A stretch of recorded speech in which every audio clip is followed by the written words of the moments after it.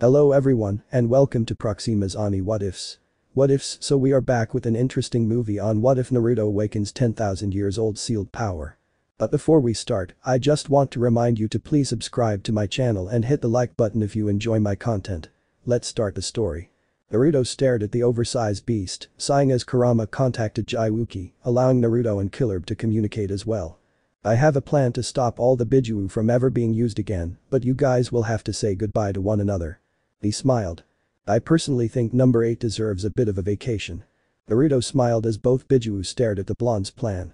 Kakashi and Guy both watched as the giant ten-tailed Bijuu was waking, then stare in shock as Naruto began his own hand signs, and stare in confusion as reddish-blue chains extended from the seal on his stomach, attaching them to the King of Hell statue, connecting to the eyes. Genryu Kaiu Fuijin. Kakashi stared in shock at what his student was doing, as Guy didn't look too much into seals, he was at a bit of a loss, reverting from his Bijuu mode, willingly giving large sums of Jaiwuki's chakra to aid Naruto and Kurama with absorbing the other 7 Bijuu. Madara stared intrigued by what the blonde was attempting, though he was curious about how he learned the sealing method of the Akatsuki. The four started at the beginning, with Shukaku, the raccoon dog screaming at them the entire time, but was easily removed from the statue when faced against the 2 top Bijuu. Matatabi following soon after as she actually trying to help them by pushing against the statue's hold on her Jinchuriki being able to rest knowing her Bijuu was saved. Isabu also working with them, though now Madara actually saw what the blonde was doing and tried to stop him, only to be stopped due to the wall of sand that stopped the black flames of Amaterasu.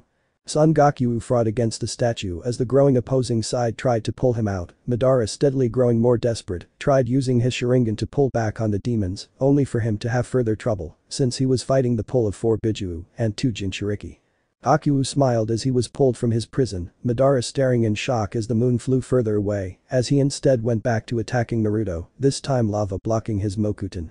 Seiken was next to be drawn upon, as sand crawled along the chains to stop Madara as he launched his black flames at them, only for him to have to retreat from his position as lava scorched the shoulder said Uchiha was standing on.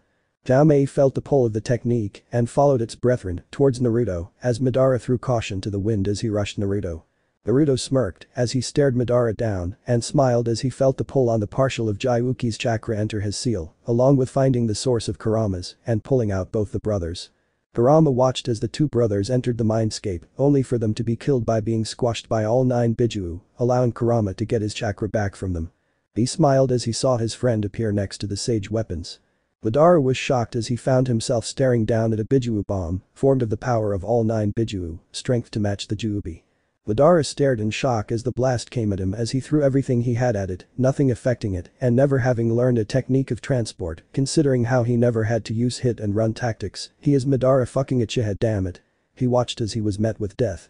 Obito stared in shock as all his plans were destroyed, only to turn on Kakashi as he felt himself pierced by an lightning-covered fist. He felt as a large amount of Jaiwuki's chakra was no longer in him, but he felt the Bijuu's presence still within him. Naruto smiled at B. Looks like Jaiwuki gets to stay chillin' with you, right B?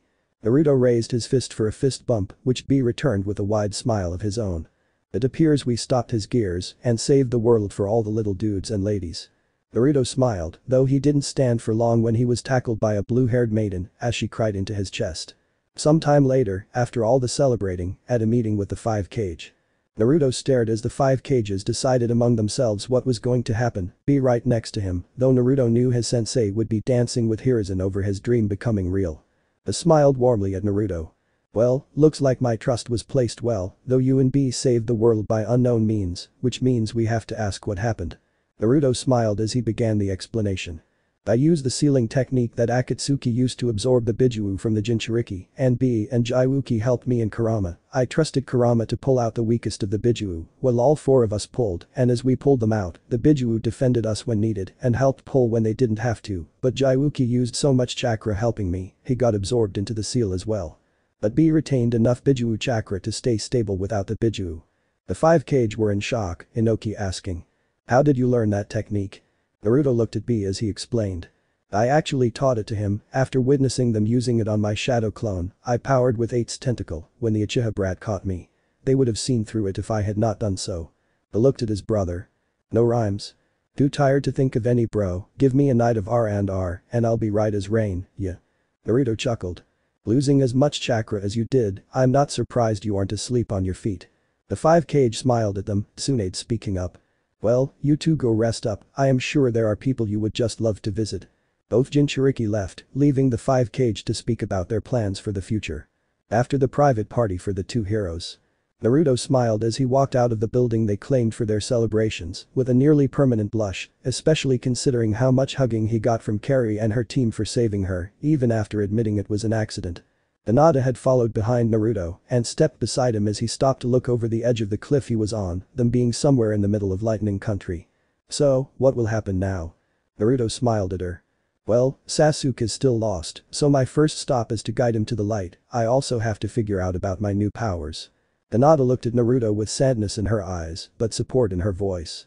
Well, good luck Naruto-kun. Hinata turned around to walk back, only to stop as she felt arms wrap around her. I also want to give us a chance. You deserve it after all you have done for me. Hinata smiled as she cried tears of joy and turned in his arms to hug him back. As the two stood there holding one another, neither sensed the attack till it was too late, as a long sword was stabbed through Naruto's back and through them both. Orochimaru stood behind Naruto, hand still on the handle of his Kusanagi sword. I hope you don't take this personally, but if I ever want any hope of winning, I need to eliminate you. Orochimaru smirked as several clones appeared and draw out a strange unknown seal around the three, Hinata's and his blood leaking down, covering the seal. You both will power this seal with your blood and you shall be sealed for all eternity. The last thing Naruto saw was Hinata's pain-filled eyes and Sasuke coming to his rescue before all went black. Sasuke glared at Orochimaru as they began their battle. Jugo checked on Naruto and Hinata. The blonde is stuck within a prison and the girl is dying, being drained to power the seal. Sujetsu stood there drinking water as he spoke up. I believe I have every right to say I told you so right about now. Everyone heard the battle as they rushed towards them, only for Jugo and Sujetsu to nearly shit themselves, backing away from the statue and dead girl. Orochimaru actually felt fear, only to widen his eyes at what he saw when he turned around, Sasuke pointing at Orochimaru when every living legend, including the five cage, were glaring at them. Kakashi looked over the seal that was around Naruto and Hinata. From what I see, this seal is a bit better from when he placed the Goju Fuijin on Naruto. This one appears to be drawing on power from both kids. There is no way to break this from the outside. Naruto could overpower it, but with his recent power boost, he can't control his power enough to break out. He rushed right at Orochimaru and didn't let up, joined his brother as Sasuke continued attacking Orochimaru. Tsunade, Shizune, and Sakura went to work on the stabbed teens, Hinata being healed and removed from Naruto's arms, though the poison still affecting her. Tsunade being the best, and with help from both of her apprentices, managed to help her. Orochimaru smirked as he spoke loud enough to them, causing his three opponents to pause. Naruto is the one powering it, the Hyuga's blood was just used to drain her chakra, adding in her power as well, which means in order to escape, Naruto requires to overpower her, himself, as well as me. Only a blast with that amount of power would be enough to escape, and considering he himself was just drained of all his chakra to form the seal, means he doesn't even have the power needed to use his Bijuu power. Orochimaru couldn't help but smirk as he opened his mouth wide, his snake form shooting out, allowing him to slither away at extreme speeds and into one of his escape routes. The Shinobi Alliance all glared at the whole, none being dumb enough to give chase, several thoughts of whether Naruto would be dumb enough to give chase going through their heads. Sasuke looked at Hinata. I removed the poison from his sword, so you don't have to worry about that. I had no idea this would happen, I thought he was going to go into hiding when he used Anko's seal to come back. Anko walked from the tree line, glaring at where Orochimaru left to. What happened mighty Uchiha, I thought you were going to kill him. Sasuke looked down as he closed his eyes. I got answers, some were hard to listen to, but I understood what happened. I came to beg for my brother's forgiveness, and yet now he won't be able to escape from that till it's all over. If you end the alliance before we kill Orochimaru, we will have to deal with another Madara incident, so I am going to hunt down that snake. Tsunade shouted at Sasuke. Bring that traitor's head to us and you will get a fair trial, you can even pick your lawyer. Sasuke looked at everyone before him and just sweat dropped, wondering who would try to help him. Everyone hated him for what he did, his only hope for a chance at redemption was a statue. If you kill Orochimaru for what he did, I will defend you. Everyone looked at the crying Hyuga. Hinata was looking at Sasuke with the darkest look anyone has ever seen on her.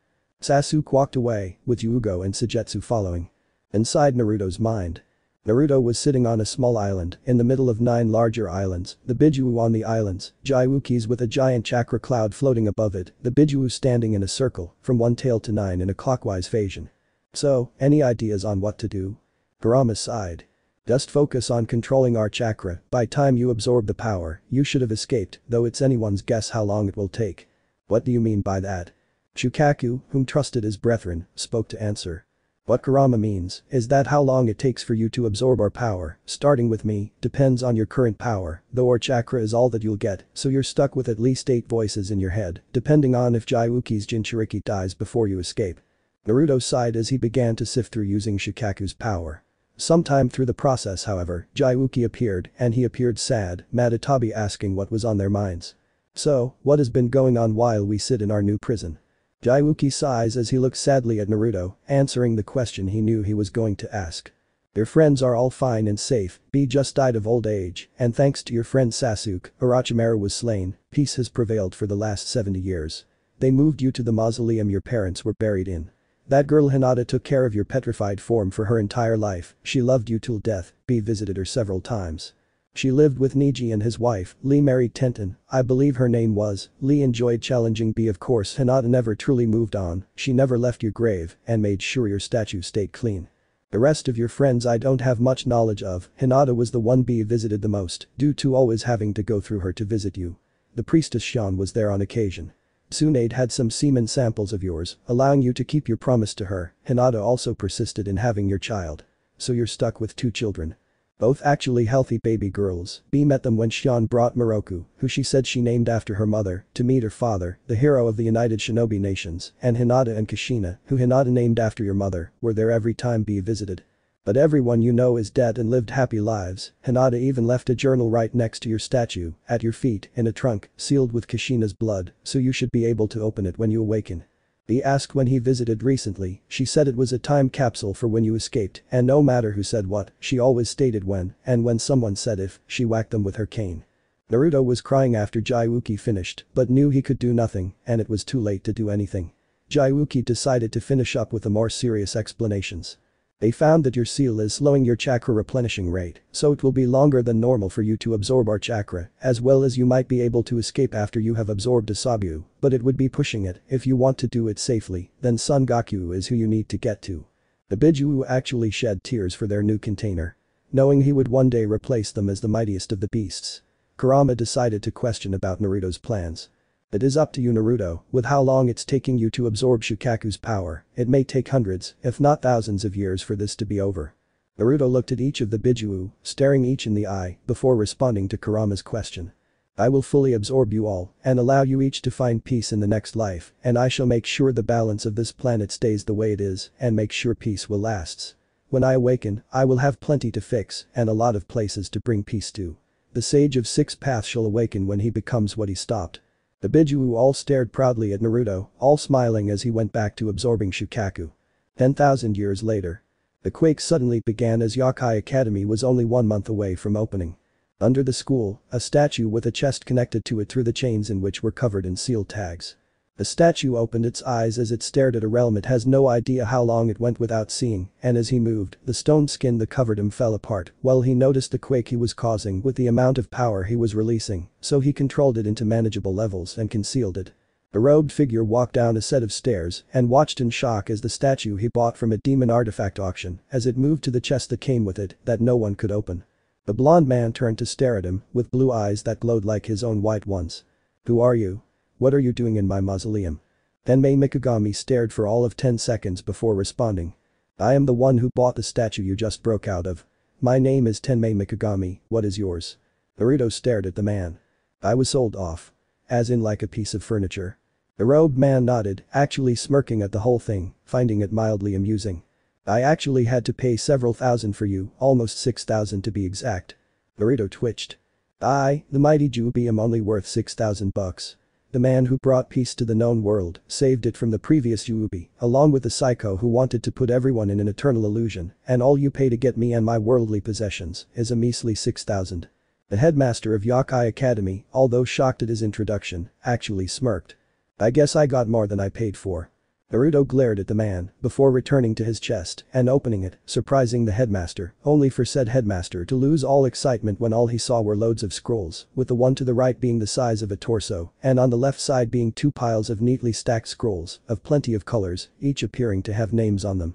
Naruto decided to sit down and start reading, shoving the headmaster away with a power blast every time he tried to look at what was in the scroll, only for Naruto to throw a couple gems at him when he got tired of pushing him away as he yelled at him to go the fuck away.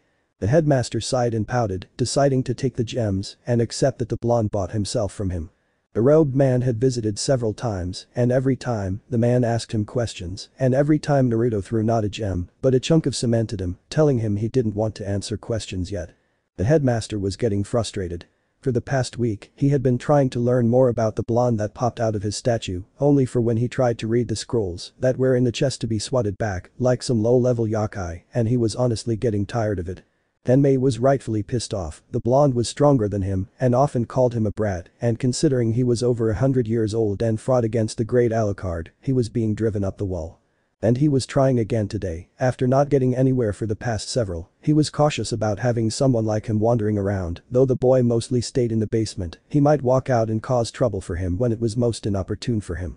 Opening the door, the man just stared at his normal basement, which was filled with items he had bought from auctions and even eBay, but he was unable to find a certain blonde that had been occupying his thoughts.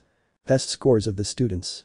Naruto looked at the brunette who was whining about his bad scores, though they both noticed the three students all celebrating about their lower scores, which made both sweat drop.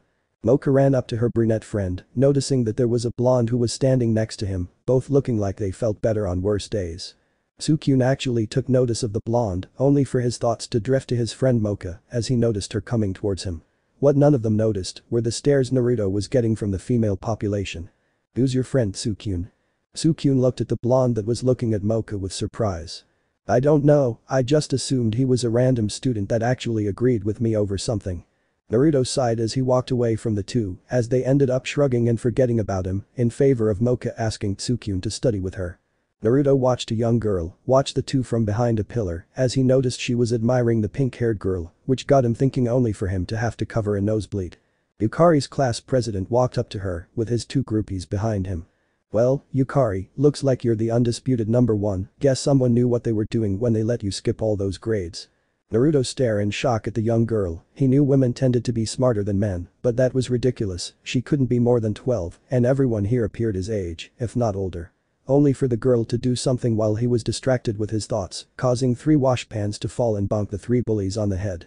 Naruto actually chuckled at that, which when the 3 jerks heard it, got them even more pissed, though Yukari found it surprising someone else laughed at her bullies. Getting up and yelling at the girl, he went to attack her, which the pink-haired girl stepped in the way of. "Back off, you shouldn't go around hitting girls." As the 3 looked like they were going to continue anyways, Naruto tapped his shoulder. "Excuse me, but I couldn't help overhearing. Do you have a problem with this girl?" The 3 bullies, after hearing that, thinking they had backup, turned to answer, only to get a look at the boy. "Great, another boundary being, just what we need." Yukari looked surprised, while Tsukyun continued to look confused. Naruto looked shocked. "Boundary being?" The class president turned and walked away after realizing it was one boundary being helping another. "Filthy witch, bad enough you're in our class, we better not have to deal with him too." Mocha and Yukari looked at Naruto with pity, as Tsukyun was still confused. In the cafeteria. Yukari sat down with Mocha and Tsukyun on the other side of the table, Naruto right next to her. Naruto was still confused. "What makes that guy call me a boundary being?" Yukari sighed.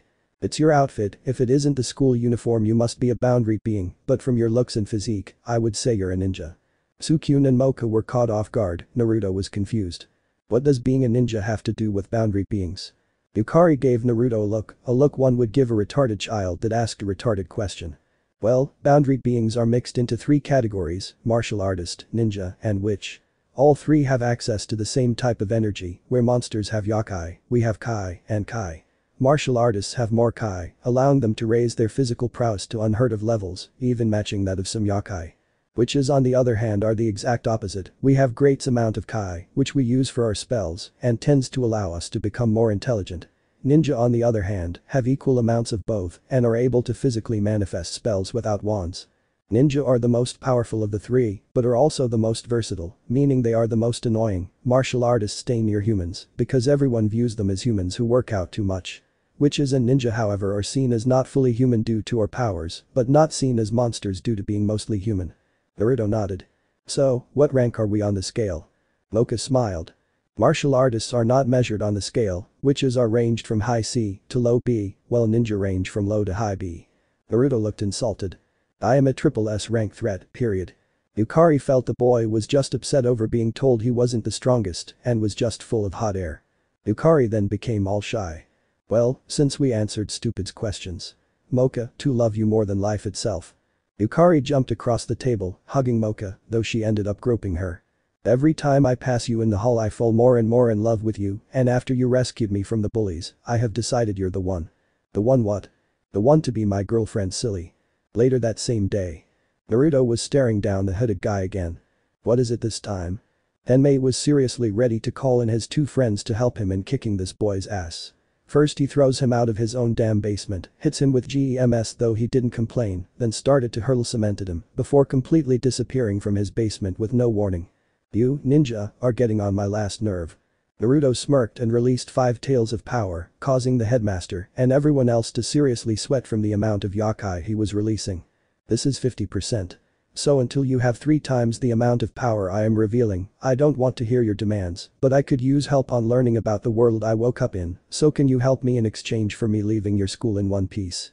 Tenmei was sweating, even after the boy resealed his power, he would never forget the amount of power he felt. He nodded, not being able to speak, as the blonde walked away smiling, only for him to feel something in his pocket. You didn't have to threaten, I was going to try a peaceful solution anyway, but I was hoping I would have gotten more information about you, other than your name, Naruto. Naruto smirked. As a man of my word, I will start school tomorrow. Tenmei smirked as he caught the hopelessness in the blonde's eyes and voice, though he hid them well. Foggy Lake. Naruto stared at the surface, with a picture in his hand. The picture showed 2 beautiful women, one with blue hair and the other with pale blonde, both standing next to a statue, with 2 5-year-old girls hugging the statue's legs. The one next to Hinata had blue hair, his sky blue eyes, and wore a red kimono, while the other girl had his sun-kissed blonde hair, while wearing an outfit similar to her mother's. Naruto dried his tears on his sleeve as he heard a scuffle. It hurts. It hurts, your voice is disgusting, why don't you go cry about it? Yep, disgusting is exactly right, it makes me sick. Naruto watched as the 3 bullies that picked on Yukari earlier in the day, while doing it again, they also transformed into lizardmen, confusing him somewhat before he remembered where he was. Well, what have we here? All 4 of them turned to see Naruto standing there, still in his cloak, though Yukari noticed something, his sleeve was wet, like how her own look after she wipes her eyes after she cries. What do you want, ninja? You're as filthy as her, though you are easier to deal with, at least you not some whiny little prepubescent bitch like this boundary being is, so if you leave we won't have any problem with you, just keep your mouth shut and follow the rules. Naruto looked the thing dead in the eye for all of 2 seconds, before he burst out laughing, confusing and irritating all 3 of the lizardmen. What is so damn funny? Thinking I would follow the rules, after all, I am a prankster, so I will follow the rules while breaking everyone else's sanity, though now I have to get used to asking where your proof is. The lizardman snarled at Naruto as the one on the right rushed him ready to take a chomp out of him, only to fall forward as Naruto stepped aside. Never rush someone unless you're faster than them. As he finished his warning, he flicked the reptile in the back of his head. The other 2 snarled as they both joined their friend in rushing the blonde. Yukari was too shocked over the blonde helping her to realize she was left alone, she was also shocked that the blonde was messing with all 3 of the bullies who were going to eat her. Mocha stayed watching, not jumping in due to not wanting to distract the boundary being and getting him bit. Mocha. Naruto turned to look at the boy as he yelled, thinking there were more attacking, only for all 3 to sink their teeth into him, Crony 1 biting his left forearm, Crony 2 getting his right bicep, while the class rep got a hold of his left shoulder. Everyone looked on in shock at what just happened, Yukari beginning to cry, as Tsukyun felt bad for distracting the other teen, Mocha herself turning to Tsukyun in order for him to get her rosary off, who after getting grabbed by Mocha, yanked it off quickly. Mocha released a great amount of yokai, scaring the 3 lizardmen into releasing their prey, as he stood there with his head lowered. Must you call me out for every little thing? Can you not handle even these weaklings on your own? Tsukyun looked shocked at her. But Mocha, those guys just bit that guy, he needs help and I am weak. Mocha just looked at the blonde as he took of his red cloak and examined the holes in it, which caused everyone, including the now arriving Kurumu, that there was no blood, just holes in his clothes. This was my favorite cloak, you pieces of shits. Naruto looked at the 3 lizardmen and released more yokai than Mocha, while his eyes turned red while his pupils became slits and his hair became spikier and his teeth became fangs. Tsukyun looked shocked. Is he a vampire too? Mocha appeared intrigued. No, but he is very powerful. Naruto suddenly became 3 as he used the shadow clone, shocking everyone but Yukari, as she knew the kind of things ninja were capable of, though to what extent Naruto was capable of she didn't know. Naruto and his 2 clones flashed in front of a lizard each, as they each kicked them in the chin, then backhanded them as they came down. Yukari watched as Naruto batted the 3 bullies around and was in awe at what the boundary being was doing. Mocha watched, impressed with the blonde, even though the 3 lizardmen were pushovers compared to most, defeating one still required some amount of physical strength, though she was slightly disappointed when she remembered this whole kick their asses in 3 moves was because they put holes in his cloak. Kurumu actually looked a bit surprised over the amount of ease the ninja used to defeat the lizardmen, only to have her thoughts drift to other uses for the shadow clone technique and if Tsukyun could use it. Naruto turned to look at them. "Yo, what is it you're all doing here?" Mocha is the one who answered. "Well, they all rushed here to help Yukari out, well Tsukyun released me in order to help you when you got bit." Naruto looked at the 3 weaker monsters. Those weaklings stood no chance. When someone who uses chakra trains enough, they are capable of creating a coat of energy on their body in order to protect them from harm, unless the opponent has enough physical strength or are able to overpower it with their own energy, yakai, chakra, kai, or kai, there will be no harm done to yourself. Everyone appeared fascinated by the ability. Mocha sighs as she snags her Rosario from Tsukyun. "Maybe next time I'll get to fight you." Mocha smirked at the blonde as she replaced her Rosario. Tsukyun looked a bit jealous of Naruto there, especially since he has yet to earn inner Mocha's attention, only for protecting him as a food source for her outer self. Naruto watched as runes appeared slightly around the Rosario, though he was the only one to notice them, he still got good enough a look to know that the Rosario sealed her power away. Yukari looked at Naruto. "Why did you rescue me?"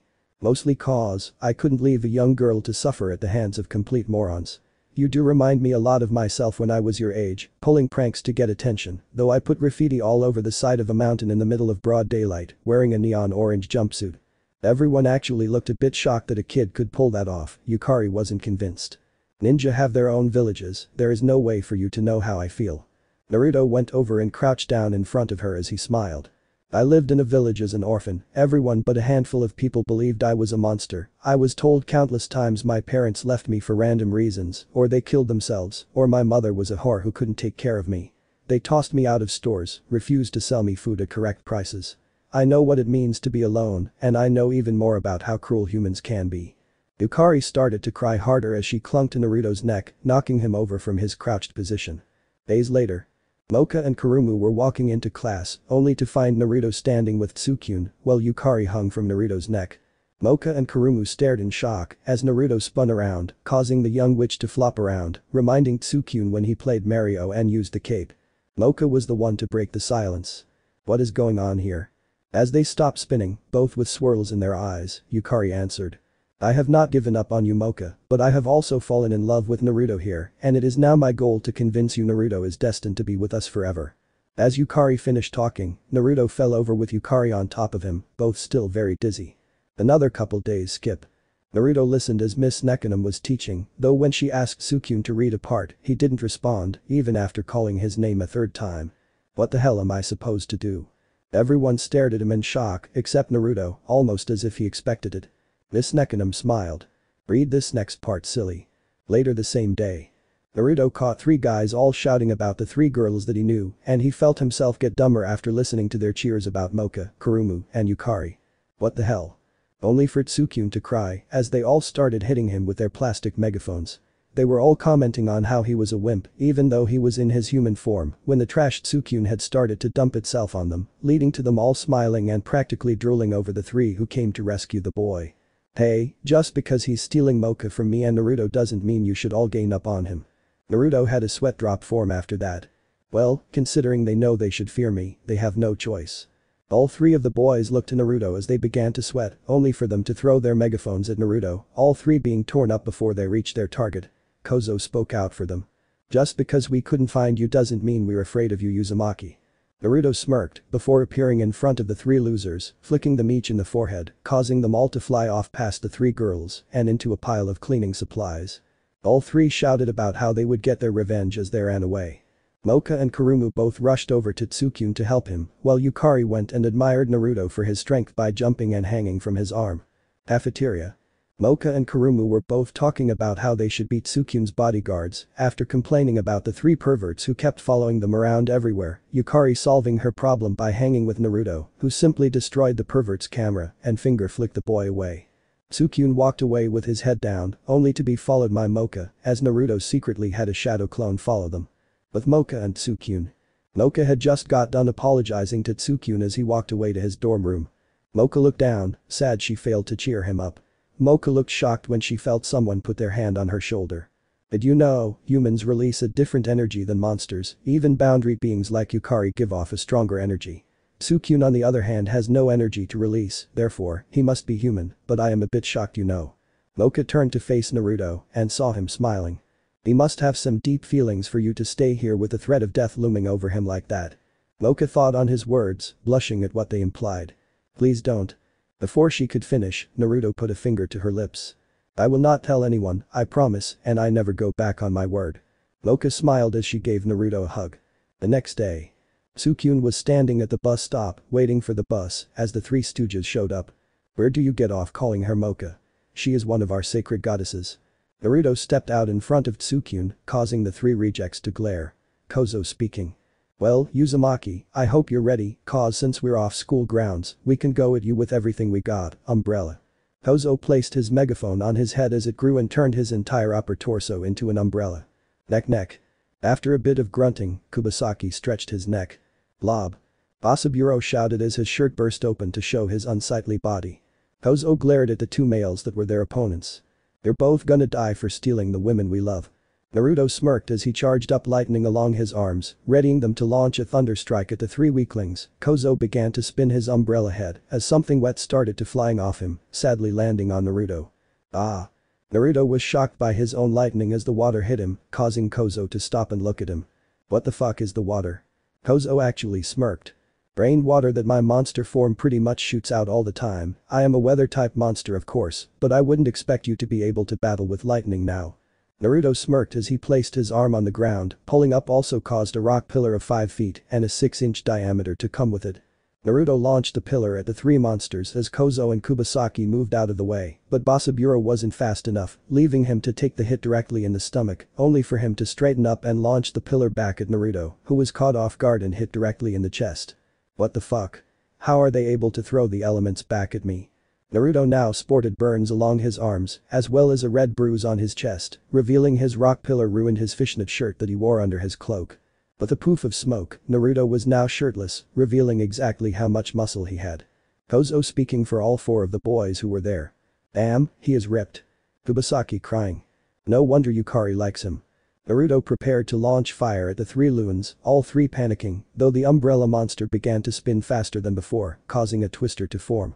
Naruto launched the flames at the three, only for the rain water that was flung off the umbrella to weaken it enough so the twister could push the flames back. Naruto grunted as he was hit with his own attack again, which was really pissing him off. All three monsters were in shock at their achievements so far, only for the moment to be ruined when their goddesses appeared, all flying with Kurumu.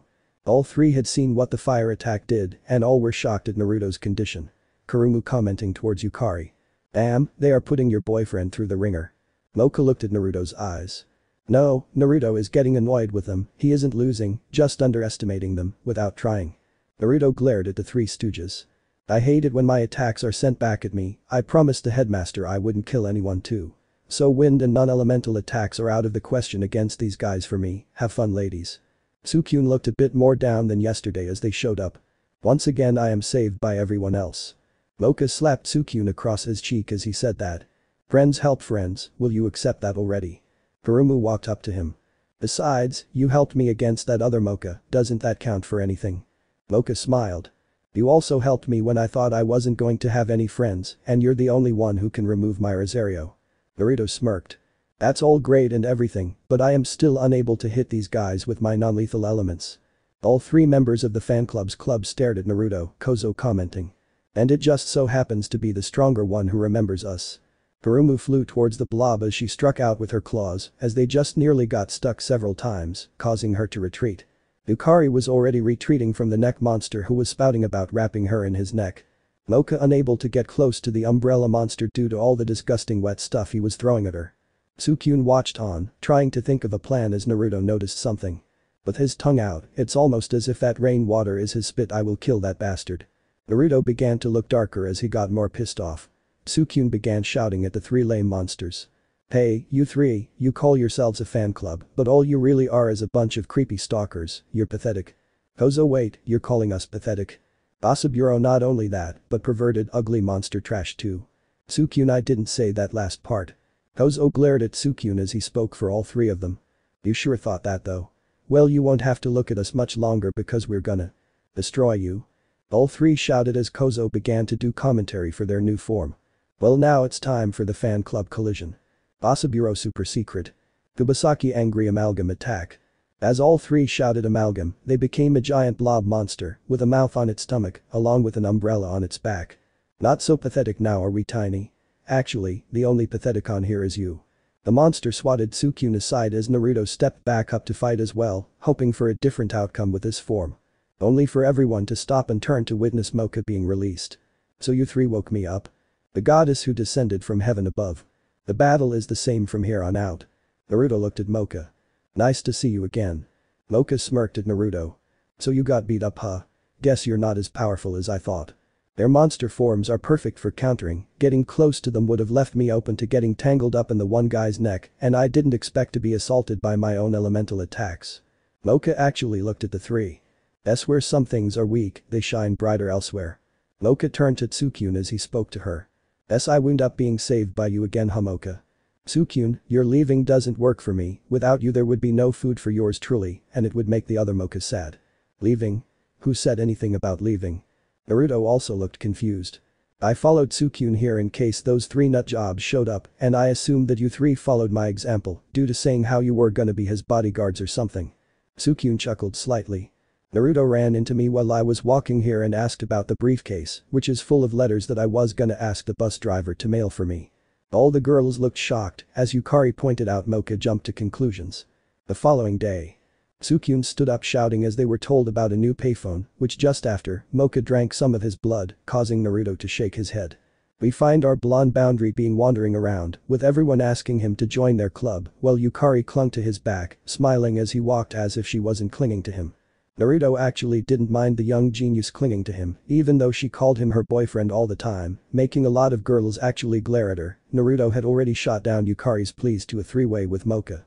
Yukari had actually began to cry, till he placed his hand on her head, telling her she needed to mature more, and not just mentally, though she did drag a promise to be her first when she turned 18, which he allowed if she was still single.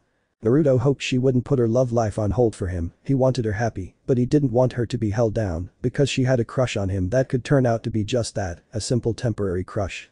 Naruto and Yukari crossed paths with Tsukyun and Mocha as they were walking through the crowds, looking for a decent club, while Yukari decided to drag Mocha along with them, while Tsukyun and Naruto followed the little girl pulling the pinkette around. Tsukyun followed alongside Naruto as they spoke. Does this school have any normal clubs? Mocha has already been approached by mummies, chemists, and even a guy with needles sticking out of him. Naruto had a flashback to his battle against Haku and shivered a bit.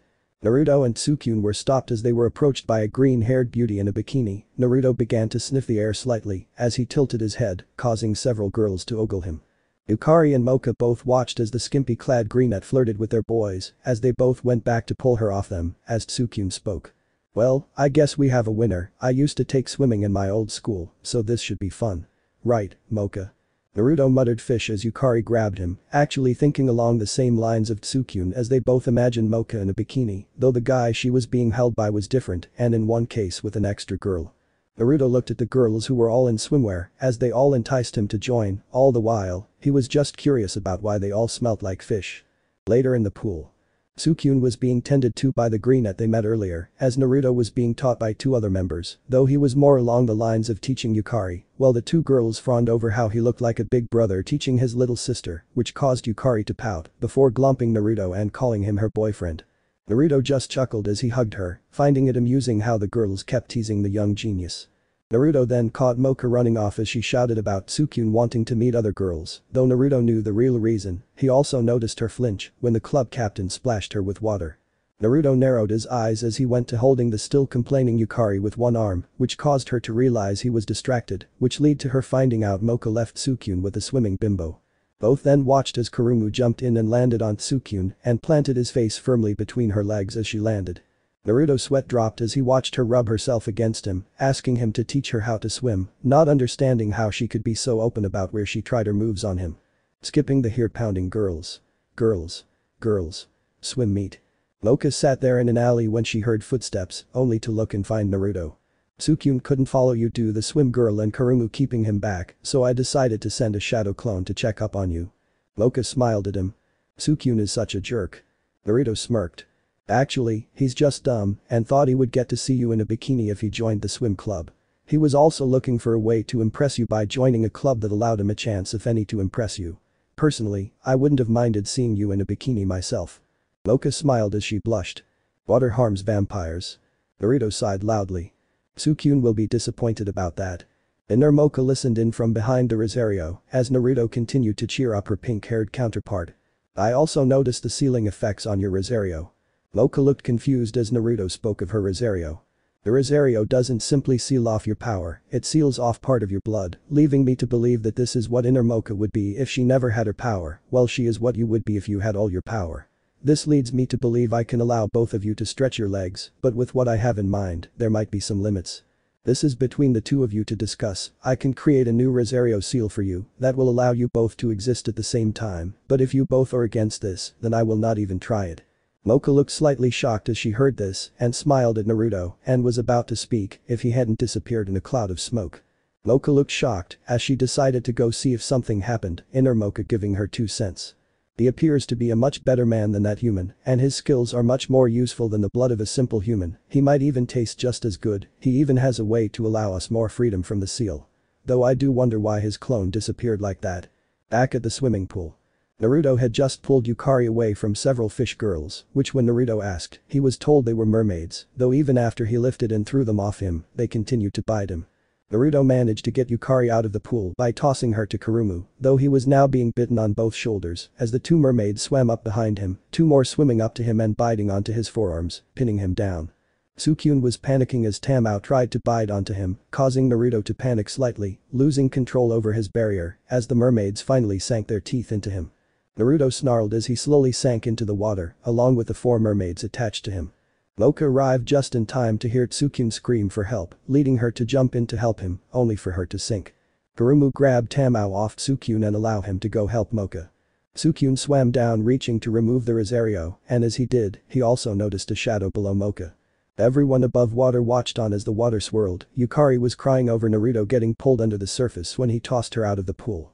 Slowly rising from the pool was Inner Mocha and Tsukyun, except they were both on the back of a sturdy-looking shell, which continued to rise until they saw 3 flat turtle tails, along with the head of said turtle, which looked like Naruto, wearing a thick jaw guard, as well as his hair becoming paler, along with gaining thickness equal to that of the shell. His arms and legs turned somewhat pale as well, his skin becoming leathery.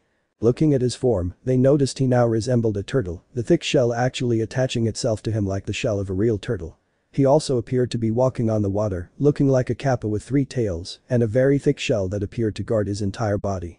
Yukari was in awe, while the mermaids stared in fear as the new Naruto tossed the 4 mermaids who were feeding on him at them. Mocha looked at Naruto as he glared at the fish women and grabbed Tsukyun by the collar, jumping off the shell of Naruto's. Naruto glared at the mermaids as Tamao swam forward to glare at the male. So, you're Yakai of the sea as well? Naruto smirked, his voice coming out distorted, almost as if there were 2 people talking at once. Actually, I have more power than just this, Isabu is the strongest defensive form I have. Several mermaids cowered further away as the boy spoke. Some recognized the form of a demon their parents mentioned, or from the tales of a great beast who traveled the earth so long ago. The great beast that embodied the power of the ocean, which slightly resembled the person in front of them. Naruto smirked, which with his current jaw, was barely seen. Well then, shall we go at it or what? Tamao rushed past the oversized kappa as the other mermaids rushed him head-on, heading straight for Mocha. Naruto easily baited the mermaids off him with a single blast of water from his maw. 1. Mocha simply kicked Tamao away from her and into a fishing net on the other side of the pool. The mermaids were all feeling battered as they laid about the tiles by the pool.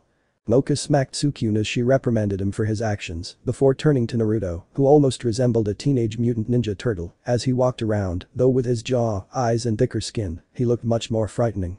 What exactly is that? Naruto's skin began to regain its color as his shell began to gain color as it shrank, transforming into his back and chest, his jaw doing the same, until he was back in his human form, which he surprisingly enough had a pair of frog boxers covering him. Yukari blushed as she ran up to him, jumped into his arms and cried about thinking he was drained of his youth, causing Naruto to have a spandex-clad flashback. Naruto chuckled a bit, holding Yukari as he responded, "Mocha. I guess it was centuries ago, but there used to be ninja who possessed a demon sealed within them, they were called Jinchuriki, and I am the last, as well as the container for all 9 of the demons. I possess 10 forms in all, and each has separate uses, and you just saw the 3-tailed demon, Asabu in his natural environment." Yukari was fascinated, while Kurumu and Tsukyun were shocked. Mocha on the other hand actually smirked at the blonde. "Now I really look forward to fighting you, but now the match will have to wait due to me having to rest." Mocha walked off as she ignored Tsukyun trying to talk to her. Several days later again. "I would like to welcome all of you to the newspaper club." Tsukyun looked around before asking. "Are we the only members?" In front of Nekonim was, from right to left from her point of view, was Kurumu, Tsukyun, Mocha, Naruto and Yukari. She continued to smile as someone announced their entrance as Nekonim introduced them. "Actually, he's in the club as well." The older male smiled, somehow causing his teeth to ping in the light. "Sorry I'm late, but I had to pick up some things. Well, my name is Jin. But please call me Jin." Jin proceeded to hand a bouquet of red roses to Mocha and a pink bouquet to Kurumu before pulling a pink rose from Kurumu's bouquet and handing it to Yukari. "Looks like good things do come in small packages." Nekonim said something about a staff meeting before rushing out, leaving Jin to explain things to the new members. Jin proceeded to tell them about the newspaper, about them editing and publishing the school newspaper. Before becoming very enthusiastic about how the club was not for the faint of heart. Jin asked about any ideas for the paper when Kurumu suggested going after the pervert that was wandering the campus. Jin watched as Mocha and Kurumu both tried to place the posters up higher and higher as Jin continued to ask them to place them higher up. Jin squatted down, getting a look up their skirts as Tsukyun came up behind him as he copied him in order to see what he was looking at and was shocked at what Jin was doing. Both boys were caught off guard when Naruto kicked Jin in his head, who flew into Tsukyun, knocking both to the ground as the 3 girls looked to see what the ruckus was. Yukari jumping up to hang off Naruto's back, wrapping her arms around the blonde's neck. "They peeped up your skirts." Naruto's one sentence ended up with both Jin and Tsukyun getting slapped. Yukari commented how he deserved it, Kurumu saying if he wanted to see her panties he could have asked, and Mocha walking away saying she hated perverts. Next morning. Naruto, with his witchy backpack, watched as Tsukyun followed Mocha, begging her for her forgiveness. Naruto shook his head as he noticed Mocha's facial features as he watched her pass him. Yukari, still believing Tsukyun deserved what he was getting and was trying to convince Naruto to go get Mocha, Naruto merely chuckled at the young girl on his back. "She is upset at Tsukyun, she still has feelings for him, so I assume it is useless for me to go pick her up." Naruto chuckled as Yukari pouted. Later. Naruto watched on as Tsukyun was glared at by Mocha and Kurumu for being caught peeping again. Yukari was sitting next to him as they all listened to Tsukyun's side of the story, which Naruto actually believed him when he said he was just walking by when they looked out the window. Naruto knew his peepers after all, and Tsukyun was too chicken to be one. Naruto sighed as he stepped up to the 2 girls. "I know perverts, and Tsukyun is too jelibin to peep." Yukari looked at Naruto as he said that. "You're a pervert, Naruto." Naruto smiled at her as he answered. "Actually, I am anti-pervert. I actually expose perverts when I catch them peeping. I was even taught by a man who found it insulting to be called a pervert." All 4 people looked at Naruto, the girls actually smiling at him, before he continued. He would then proudly shout about how he was the super pervert. He wrote a smutty book for adults and got his material by peeping on women as they were in the hot springs usually, but he would occasionally get lucky and find a couple girls in bikini swimming in a river.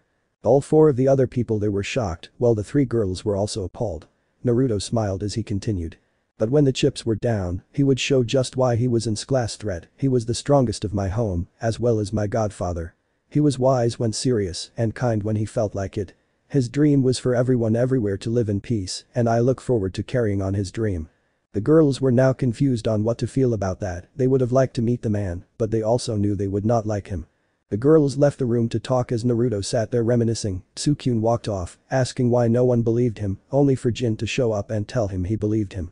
Naruto was watching out the window as he saw Jin guide Tsukyun to a window that led to a room he didn't know about, only for Tsukyun to turn around as Jin took several pictures. Naruto watched as things played out, hoping to find out what Jin was planning. Naruto found himself watching Mocha and Jin on the roof talking, as Jin revealed to Mocha that he had proved Tsukyun was a peeper.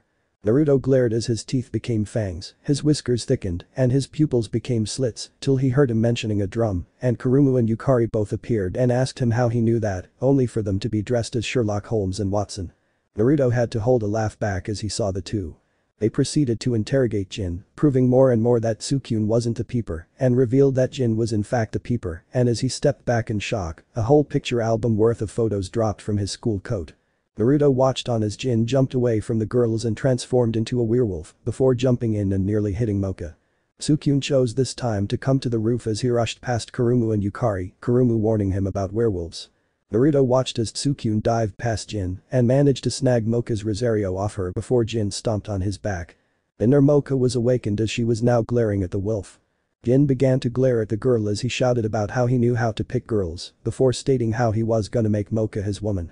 Mocha was having trouble following Jin as the wolf sped past her several times, trimming off bits of her clothes at each pass, only for around the third time, he was stopped, as well as his mocking of Mocha, when a red nine-tailed werewolf appeared before him.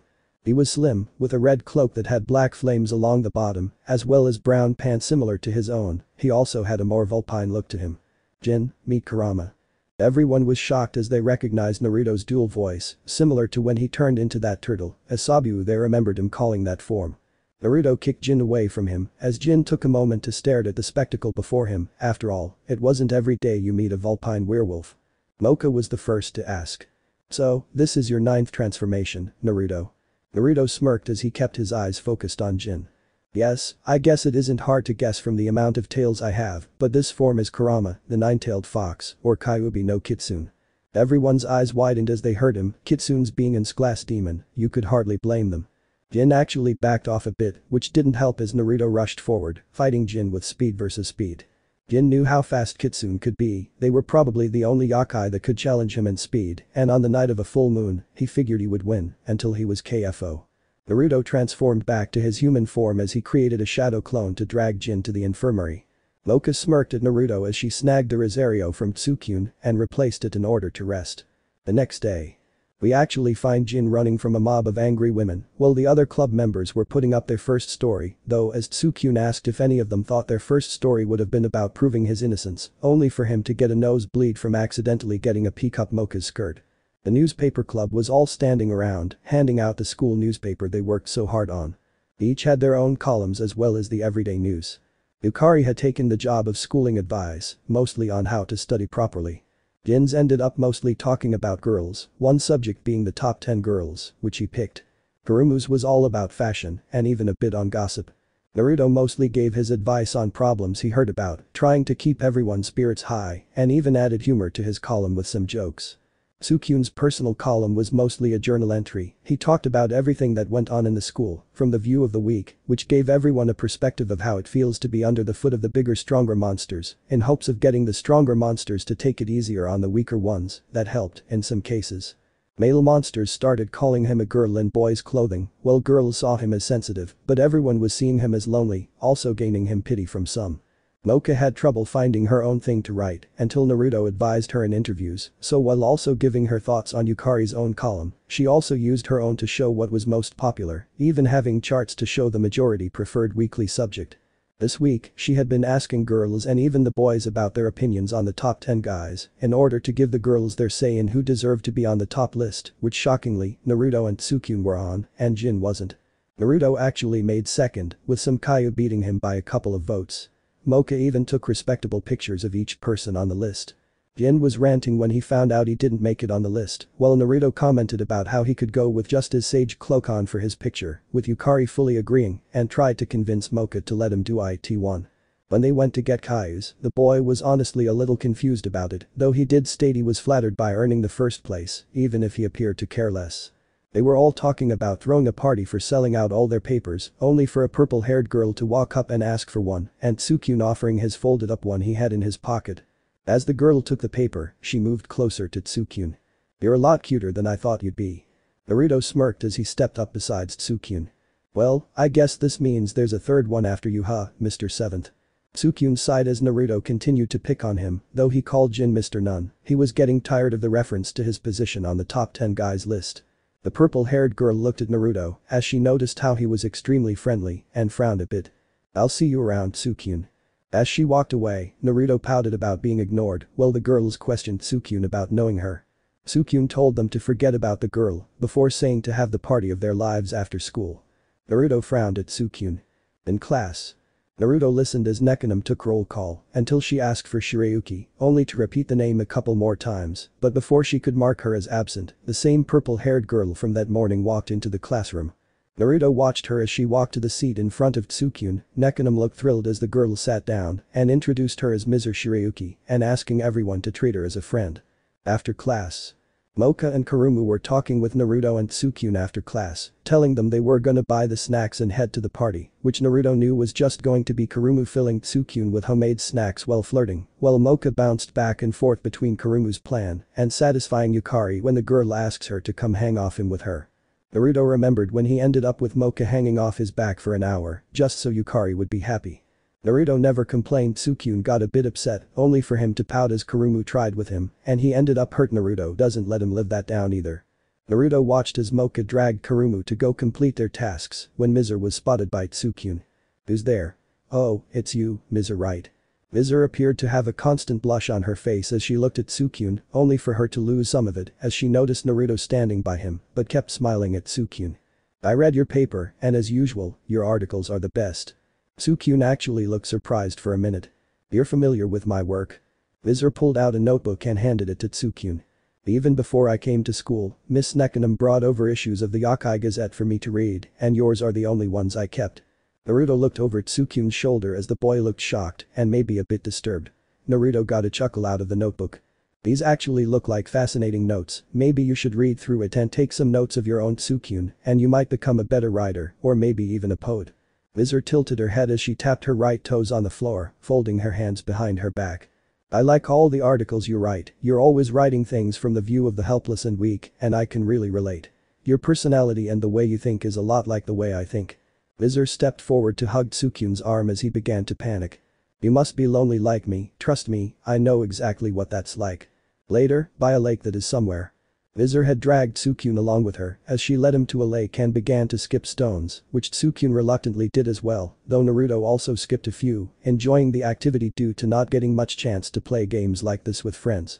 Mizur kept blankly looking at him every time he smiled at her, while he made an offhand comment about her not scowling at him anymore.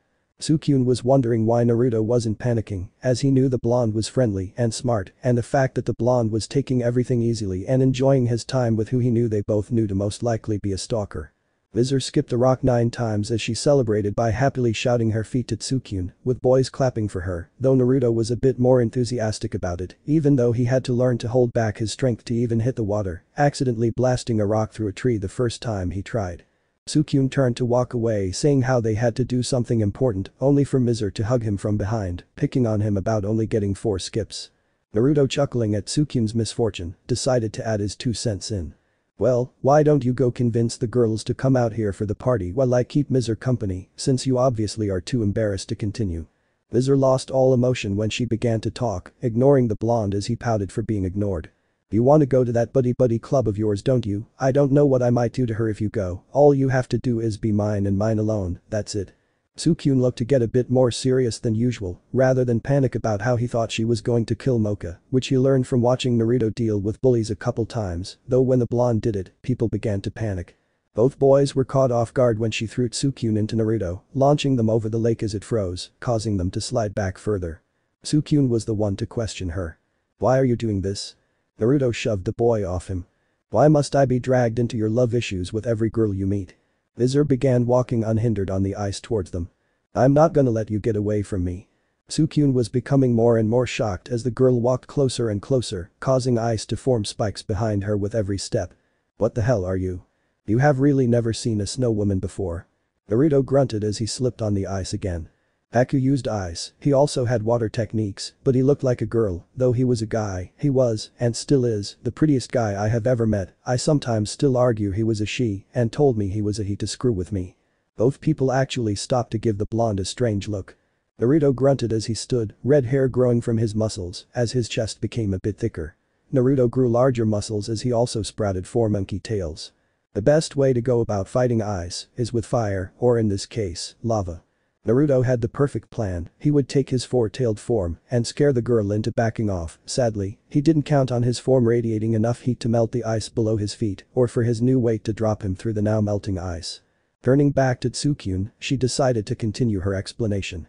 We were drawn together, Tsukyun, we are both extremely lonely, we can understand one another. Tsukyun began to panic more as he was encased in ice up to his waist. Ignoring his pleas for her to stop, she continued to encase him as she spoke. We are fated to be with each other. And after you are fully encased in ice, no one will ever come between us again. Once I do that, you will be mine and mine alone, won't you, Tsukyun? Tsukyun. Mizur was shocked to see Mocha and Kurumu flying in. But I killed you. Kurumu smirked at Mizur. I swooped in and saved Mocha at the last minute. I made a special cake with a love potion mixed in it especially for Tsukyun, and now it's ruined. Mizur glared back as she raised her arms, causing ice to stab at the flying duo. You stay out of my way. The two girls crash-landed on Tsukyun, breaking him free as they checked on each other. Mizur stepped towards them, her eyes being icy whitish blue. All of you trying to get in between the true love that mine and Tsukyun's, especially you, Miss Mocha, I've had enough. Tsukyun stepped in front of her as she was about to attack. Stop this before it goes any further.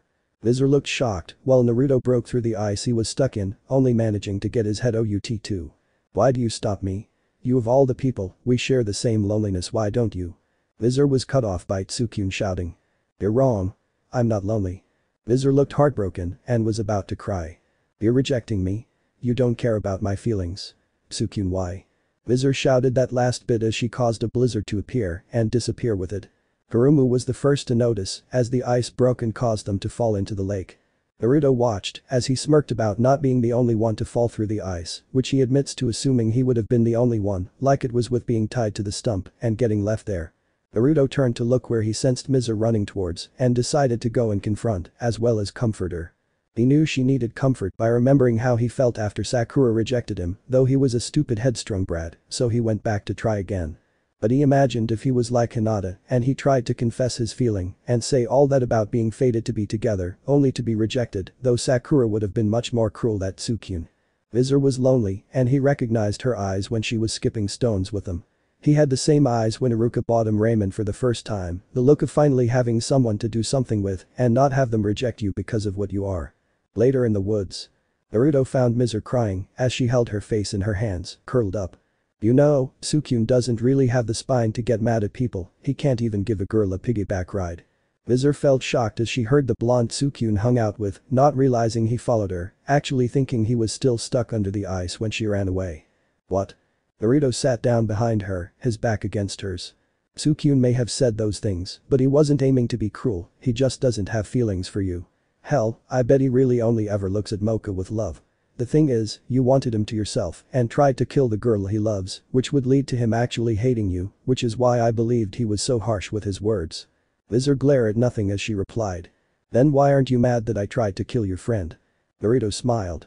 Cause you didn't.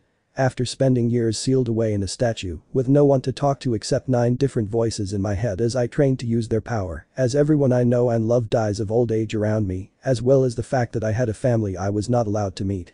You tend to calm down and look at life differently. Mizur was shocked and confused. Shouldn't you be mad, far madder than this, if I was you, I would have given up and tried to die already. Naruto smiled. Because I feel I can truly reach my godfather's dream in this time, my goal of Cage has vanished, but my dream where a world without war is still reachable. I made a promise to those I left behind to live, I also promised that I would find the answer to true peace, and I never break a promise. Mizur smiled as she listened, feeling the confidence and strength that rolled off the blonde man behind her, who wasn't bothered by the cold she released. Naruto continued to talk in order to keep cheering her up. Then again, I wasn't called the #1 hyperactive knuckleheaded ninja for nothing, maybe I'm too stupid to die. Mizur actually giggled. Mizur had read all the articles, but had passed off Naruto as an idiot who smiled because he had everything, but she was starting to see, he just had the strength to smile while he had nothing. Naruto interrupted her thoughts. The thing is, everyone needs someone, I also don't believe in fate or even destiny. I even defied fate several times and even defied a priestess's prediction that I would be stabbed in the chest, which she sacrificed herself to prevent after I became her friend.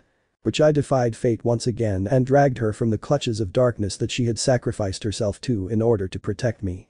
Mizur frowned. That's confusing. Naruto chuckled. Try going back in time and meeting your father who is supposed to be dead, while no one, not even yourself, remembers when you return to your own time. Vizor rubbed her head. I don't want to. Both were interrupted when Kitsubo walked into the clearing. Oh, it's you. Vizor turned to see the Fies. Ed. Teacher, Kitsubo. Naruto stood to talk to the man. Is there a problem, Teach? Kitsubo smirked as he suddenly grew tentacles before answering Naruto. Sure, you're in the way. Naruto narrowed his eyes. In the way of what? Kitsubo smirked. There is no one around for quite a ways, so that means you're the only witness, which means without you, no one will know what happens here, and even if someone comes around, you were stabbed by an icicle, while I am defending myself against a crazy snow bitch that's upset because of something when I came to check on her. Naruto growled as he too grew tentacles from his tailbone. Squid or octopus? Kitsubo smirked as he spoke, assuming the blonde to be one of those, and figured the blonde would freak the moment he found out what he really was, before he killed him as he turned to run. Actually neither, I am a kraken. Naruto smirked as he began to grow muscles, as well as bull horns. Well, because you were so kind to tell me what you were. I am Jaiuki, the eight-tailed ox demon. Vizor and Kitsubo both were shocked at hearing that, while Naruto gained his dual voice, as well as brown skin. Naruto rushed against Kitsubo, as their tails collided, Naruto tangling up his own with Kitsubo's, in order to keep them from attacking him as he got in close. Kitsubo was not a Fies. Ed. Teacher for nothing though, and so a physical fight was simply both of them decking each other several times before Naruto planted a kick in Kitsubo's gut, using him as a springboard to jump back, for some room. Kitsubo was about to bum rush Naruto and continue trying to overpower the boy until Mizor froze the teacher in a block of ice. Quickly, we should run. Vizor wrapped her arms around Naruto's arm as she dragged him off, away from there. If we are found with him like that, then they will blame us, they will believe him over us, and we will be in trouble. Naruto actually believed that, and as much as he could laugh and slap the person who told him to leave aside with ease, he promised to be a good boy. As that thought went through his head, Naruto had a flashback to Obito. Later, at a cliff edge. Vizor watched as Naruto looked out over the water. Is Jaiuki one of the voices you told me about? And there are 8 others in your head that allow you to become monsters? Naruto chuckled.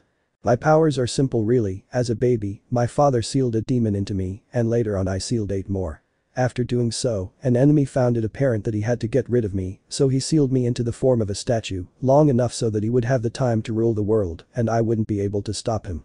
While I was sealed I learned to use the powers of each of them, which allows me access to their abilities, but as I use their powers, I tend to take their forms. The reason monsters are the way they are is because the human form is unable to stand such power, the changes allow for our bodies to hold the power our forms grant.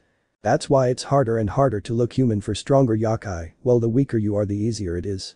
When I use their power, it morphs my body to compensate for the extra power, and with each type of power, comes a different form. There is a 10th form, where all 9 powers combine, but that form is too powerful for me to really control. It runs on base instinct, already having mine as well as the other 9 beings' emotions within it. It also absorbs the power and energy of the beings around it, so that adds more chaos to its mind, costing me more control. Vizor remembered Naruto's power as Jaiuki and how he stood against a Kraken yokai and believed he would have won and imagined multiplying that power by 9 before thinking on how frightening that would be. Vizor was cut from her thoughts and Naruto from explaining more as Tsukyun ran up to them. Don't worry you guys, Professor Kitsubo will be fine, all you have to do is come back and sincerely apologize and everything will be okay. Naruto's eyes became cold while Vizor looked down, crying as she hugged herself. I am sure if you show them you're sorry, then you won't be expelled. What's wrong? Tsukyun looked worried as he took notice of Vizor crying.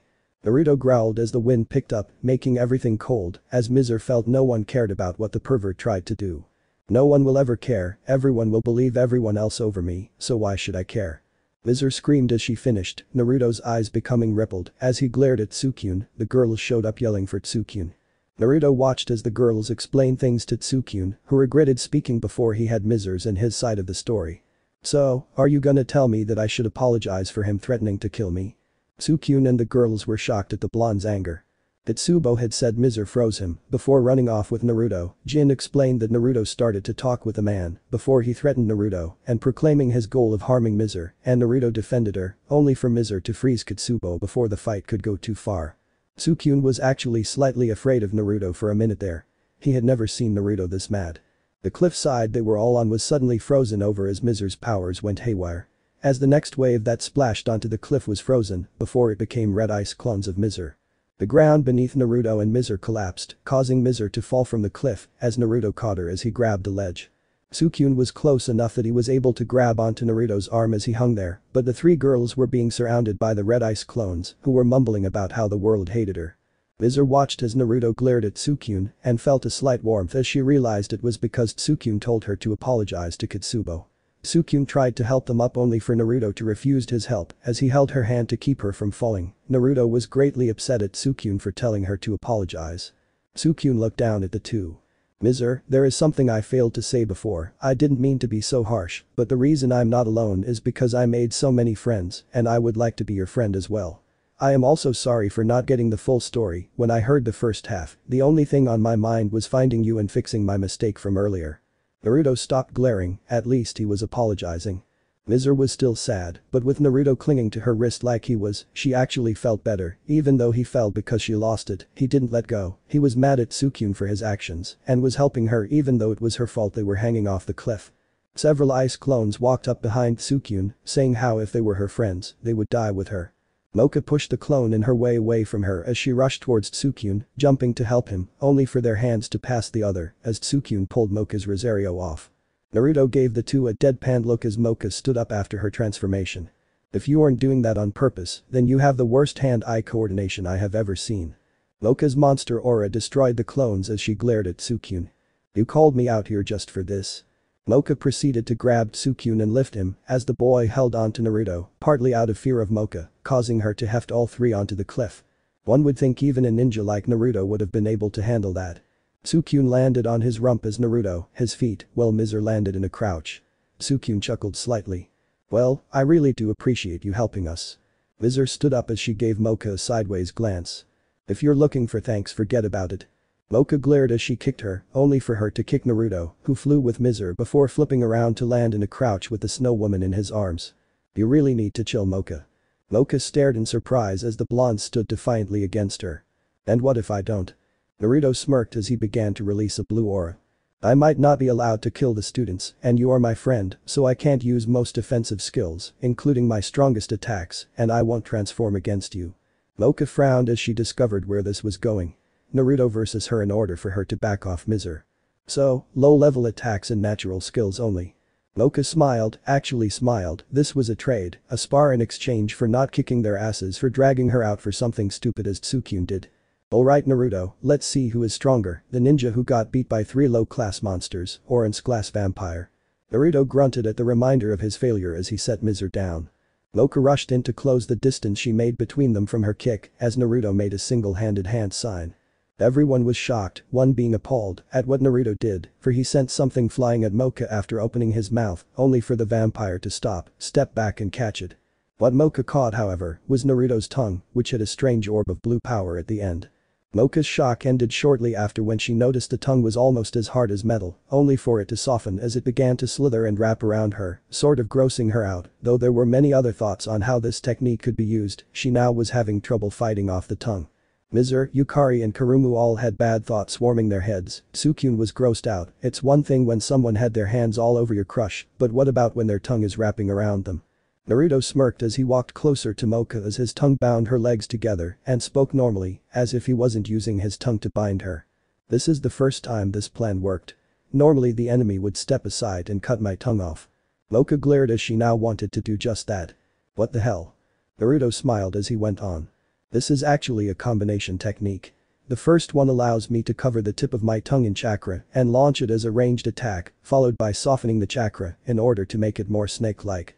The first one was inspired by the toads and their own tongues, while the second one, I figured out from learning the first and seeing a white pedophile use it, even though the first time I saw it, it was used on me. Mocha glared harder as her arms got bound to her torso. Mocha was blushing from both the implications and the fact she has a man's tongue literally all over her, and she fell for an obviously simple tactic. The 3 other girls were still blushing like mad from the implications, while Sukyun was still a bit grossed out. Mocha glared more ferociously. Release me, now. Naruto smirked. So I win. Mocha's glare became chilly. You win. Naruto smiled before releasing her. Once Mocha was on the ground and Naruto's tongue was a ways back into his mouth, Mocha kicked the boy in between his legs, which caused him to clamp his jaw shut, causing him to bite his own tongue off. All four of the watchers cringed. Do something like that again, and I will be even less nice about my revenge. With that, Mocha went and put the Rosario back on, before innocent Mocha collapsed into Tsukyun's arms. All three girls imagined the many things Naruto could do with his tongue as they walked back to school. Yukari and Mizur, understanding the need for Naruto to be punished, neither minded helping him back. Tsukyun was carrying Mocha on his back. The next day in whatever room they went to in the anime, Tsukyun and the girls were all wrapped in blankets as they sneezed. Naruto would chuckle every time one of them sneezed as they each glared at him. What? Not my fault, I'm immune to most likely all known diseases. Jin chuckled as he decided to pick on the younger students. You all look like you went through the ringer. Nekonim decided to congratulate them on clearing Mizur's name as said girl poked her head in the room. Good morning. Tsukyun freaked about not noticing her, while Naruto smiled brightly at her. Good morning to you as well, Mizur. Mizur smiled as she gazed at Naruto. Yukari noticed the ice girl stare at Naruto and now was cautious of the girl. Only for her to hear about Jin having pictures for the newspaper, which ended up only being photos of girls changing in the locker room. I should end it here, but on to the next day in math class. Naruto sat in his seat, almost completely ignoring the lesson in favor of sleeping with his eyes open, which he learned from listening to Iruka, which stopped when the man would just guess when he slept and threw an eraser at him every now and then, sometimes being when he was awake. This teacher had no idea. Naruto suddenly fell forward as his back was bumped when everyone was laughing and insulting Tsukyun for being stupid. The laughing and picking all halted when Naruto's head hit the desk with a thud, which caused him to let out a snore. Miss Kagome glared at the boy. Will someone wake Mr. Uzumaki please? Tsukyun sighed as he looked at Naruto. Well, after how hard Mocha kicked him, I can't really blame him for being tired. Miss Kagome heard him. And how exactly does getting kicked give him a reason to sleep in my class? Tsukyun sighed as he answered. Well, I think he has been sleeping the whole day, and as for why, after the incident with Mizur, Mocha and he got into a small argument, which led to a small fight, in which he used his tongue in order to attack Mocha. Saizo, cause he's right there and has yet to do anything since he got put in his place before the fiction started, was the one to comment about that. So he licked her and she kicked him. What the hell? Tsukyun chuckled nervously as he answered. Not quite, he actually extended his tongue, and when Mocha caught it to keep it from hitting her, he then used it to tie her up and hold her in midair, and Mocha got revenge by kicking him between the legs. Once again, the girls blushed and some drooled at the prospect of such a skill, the teacher having some very dirty thoughts on such an ability. The men, however, didn't have thoughts along those lines, but their respect for the blonde grew, and they saw it as his victory, even if he got kicked in the tenders. Mocha blushed and slid down in her chair as she was reminded of the little spar her inner half had with Naruto, remembering the phantom feel of his tongue wrapped tightly around her entire body. Naruto raised his head as he looked at the class, who were staring at him in three different categories, the first being in respect, the second being embarrassed, and the third were staring at him like he was a piece of meat. Did I miss something? After class on the roof, Tsukyun was begging Mocha for help as they were on the roof. Mocha was telling Tsukyun how much she wanted to help him, only for Tsukyun to take it out of context and allow his imagination to go to the gutter. As Mocha began to drink Tsukyun's blood, Kurumu slammed the door to the roof open, stopping them and shouting about how Tsukyun should go to her for help on studying. Tsukyun was about to argue when Naruto moved the door, revealing a pouting Naruto and Mizur, the latter clinging to the former's back, slightly to his side, her head peeking out from behind his left shoulder, while a smiling Yukari was hanging from the blonde's neck. The three were surprised to see the three there, but calmed down when Yukari spoke up. I am already tutoring these two, if you all want to come join us you can. Tsukyun looked about ready to protest when Mocha shouted happily. Alright, all of us studying together sounds like loads of fun. Tsukyun sighed as he accepted his failure at spending time with Mocha alone. Another location jumped to the dorm room of Yukari. The gang was all seated as Yukari acted as a teacher. Kurumu sat at one end, with Tsukyun next to her, while Mocha sat on his other side, Naruto next to her, and Mizur almost sitting on Naruto's lap, as she just kept writing Naruto's name in her notebook. Kurumu was the one to question Mizur. Not that I'm complaining about the lack of competition, but what happened to you liking Tsukyun? Mizur looked at her and then shifted to looking back and forth between Tsukyun and Naruto. Naruto for starters is a stronger man, he is also wiser, he also understands being lonely and knowing what it's like to have nothing, but still has the strength to smile and even shares that strength with those who need it. The girls looked at Naruto as he chuckled and rubbed the back of his neck, his cheeks gaining a pink tint to them. Yukari was the first to realize. So Naruto told you a bit about his past. Mizur smiled. He even told me about his powers. Yukari gasped as she whined. How come you haven't told me about your powers or past? Naruto raised a brow at the young girl. You never asked. Yukari pouted before throwing a book at him, which disappeared in a swirl, shocking everyone. I have more powers than just my transformations. My eyes also have power, and looking directly into my eyes can prove fatal. The first thing about my eyes is the fact that they allow me to not only mind control, but I can literally open a pathway to my own personal dimension, as well as drag you into an illusion of my own world, allowing me to torment your mind for a certain amount of time. I also have the power over gravity and some others, as well as the ability to see all around me and even through some objects. The girls each unconsciously covered their privates while they all looked on in awe. Naruto held his hand out as a book appeared in a swirl, the same book Yukari threw and caught it from its fall before handing it back to the young witch. Kurumu glared a bit. So, how often do you use your see those things ability? Naruto smirked. You're wearing yellow undergarments. Kurumu actually fumed as she jumped the blonde, shouting pervert. Naruto chuckled as he held Kurumu off. I'm kidding, I saw your panties when you jumped Sukyun this morning, and most girls wear matching sets, so I know the color of them. Kurumu calmed down slightly as she continued to glare. Naruto still smiled as he continued. I see through things is very limited, it's more like heat vision than X-ray. They all nodded before Mizur looked confused. I don't have body heat, so how did you find me when I ran away? Naruto chuckled. It's not exactly body heat I see. Every living thing has a source of power called chakra. It is this energy that our bodies use in order to function. Humans are able to gain access to this energy through training. In the past it all depended on if the child wanted to be a ninja, but now it all is kept to certain families. Boundaried beings are simply humans who have trained to use this energy, while monsters use a more powerful form of this energy called yokai. Sukyun continued to be confused while the girls kept listening, Yukari actually not knowing about all the specifics about the inner energy. She had assumed Kai and Kai, even used together, were just a diluted form of yokai. Naruto smiled at the interested looks he got, actually feeling embarrassed about actually teaching someone something. This energy travels throughout the entire body, like a second bloodstream. It even acts like blood in identifying people. My eyes are able to see the flow of this energy as it travels through the body. Sukyun, Kurumu, and Mizur all appeared confused, Yukari was nodding, understanding where he was coming from, while Mocha asked. How does seeing this energy help exactly? Naruto chuckled. The energy itself is used by everyone whether they know it or not, it is used to provide the body with the energy it uses to run, so if the energy was tampered with, it could do some serious damage. The girls all nodded, Mocha and Yukari both understanding, Mizur understanding most of it, Kurumu understanding barely any, while Tsukyun just chuckled as he understood less than Kurumu. Yukari decided to slap the table with a ruler to get everyone's attention. Alright, enough about energy, I have to tutor all of you so you get smarter about math, not for Naruto to tutor us about energy. The five in front of her all nodded as Naruto spoke. Yes, Ms. Sendo. Yukari blushes as she comments. Well, I prefer Mrs. Sendo Uzumaki, or just Mrs. Uzumaki. Naruto chuckled as Mizur frowned, Kurumu, Mocha and Sukyun all sighed.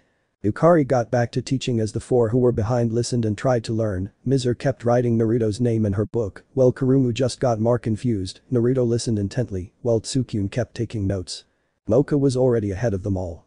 After everything was done and over with, Mizur asked a question about it, while Yukari stood shocked that everything she just explained went in one ear and out the other. Tsukyun was complimenting Mocha on her notes as she offered to write him up a set. Naruto noticed the two have one of their staring moments while he sat there looking at a blank notebook, glaring at it, only for it to light itself on fire with a black flame. Bastard. Yukari actually panicked as she tried to put it out, only for Naruto to glare, and the flames got absorbed by his eye. Mizur hid from the flame, behind Naruto. Later at the footlockers. Mocha and Tsukyun were leaving as Naruto noticed the math teacher walk up to them and tell them how the students goofed off instead of studied, while the two argued against her. Naruto also got a bit mad. He tried his hardest to learn what Yukari taught them.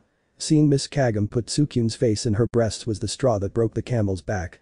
It is very annoying how you assume we learned absolutely nothing, though I failed to learn anything. I am pretty sure Tsukyun learned something, but it is still very rude to believe we learned nothing. Kagam smiled at the blonde. Well, since you admitted to not learning anything, you have proven my point about students leaving teaching to the professionals. Next day tutoring time Tsukyun sighed as he explained about the tutoring he was going to get from Ms. Kagam. Kurumu decided to tell them about what she learned about their math teacher. I heard from some of the older students about her methods, they say she goes way overboard.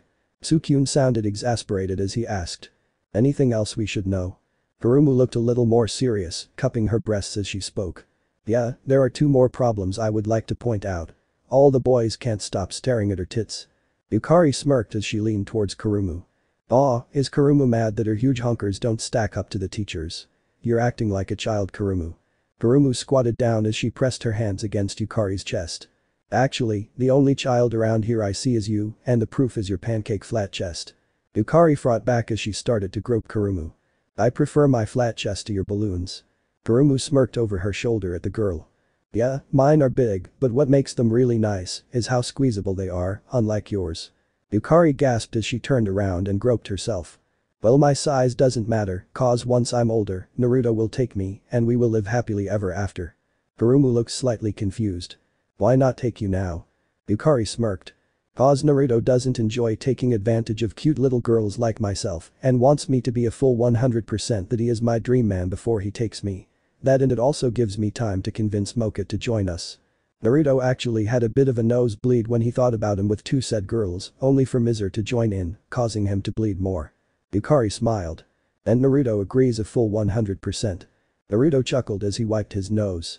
I am also a bit scared due to not having full control over my physical strength. Who knew training to balance your spiritual side had no effect on your physical? My body naturally channels my energy to strengthen my form, so I gotta learn to hold back properly, while she needs to strengthen her own body to keep herself from being broken in the wrong ways.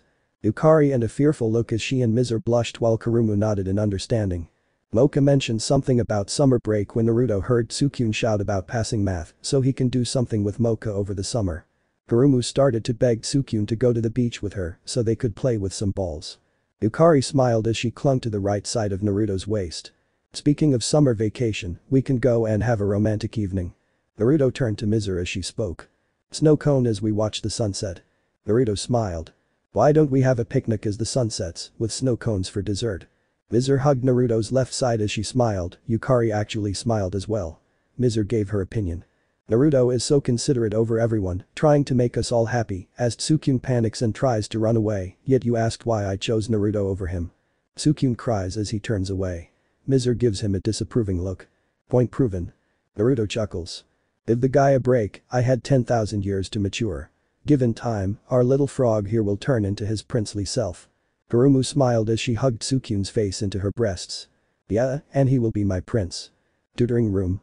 Naruto walked the poor boy to the room before leaving him to suffer by disappearing when he turned to thank him for giving him company.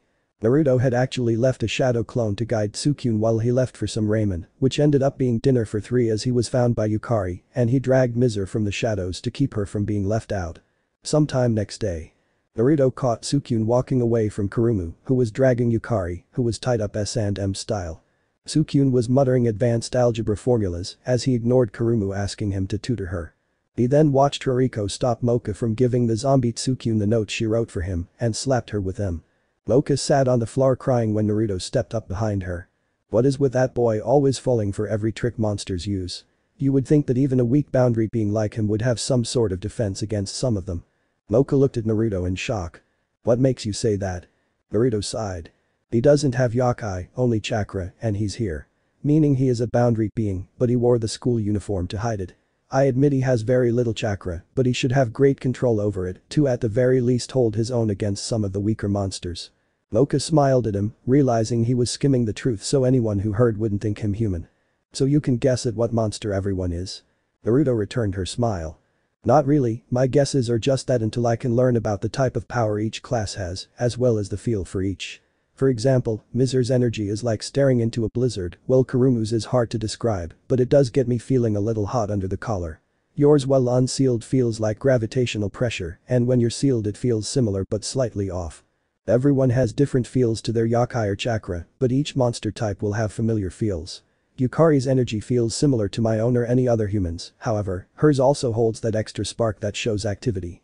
Mocha gave the boy a smile as she turned to walk away. Naruto decided to get some answers.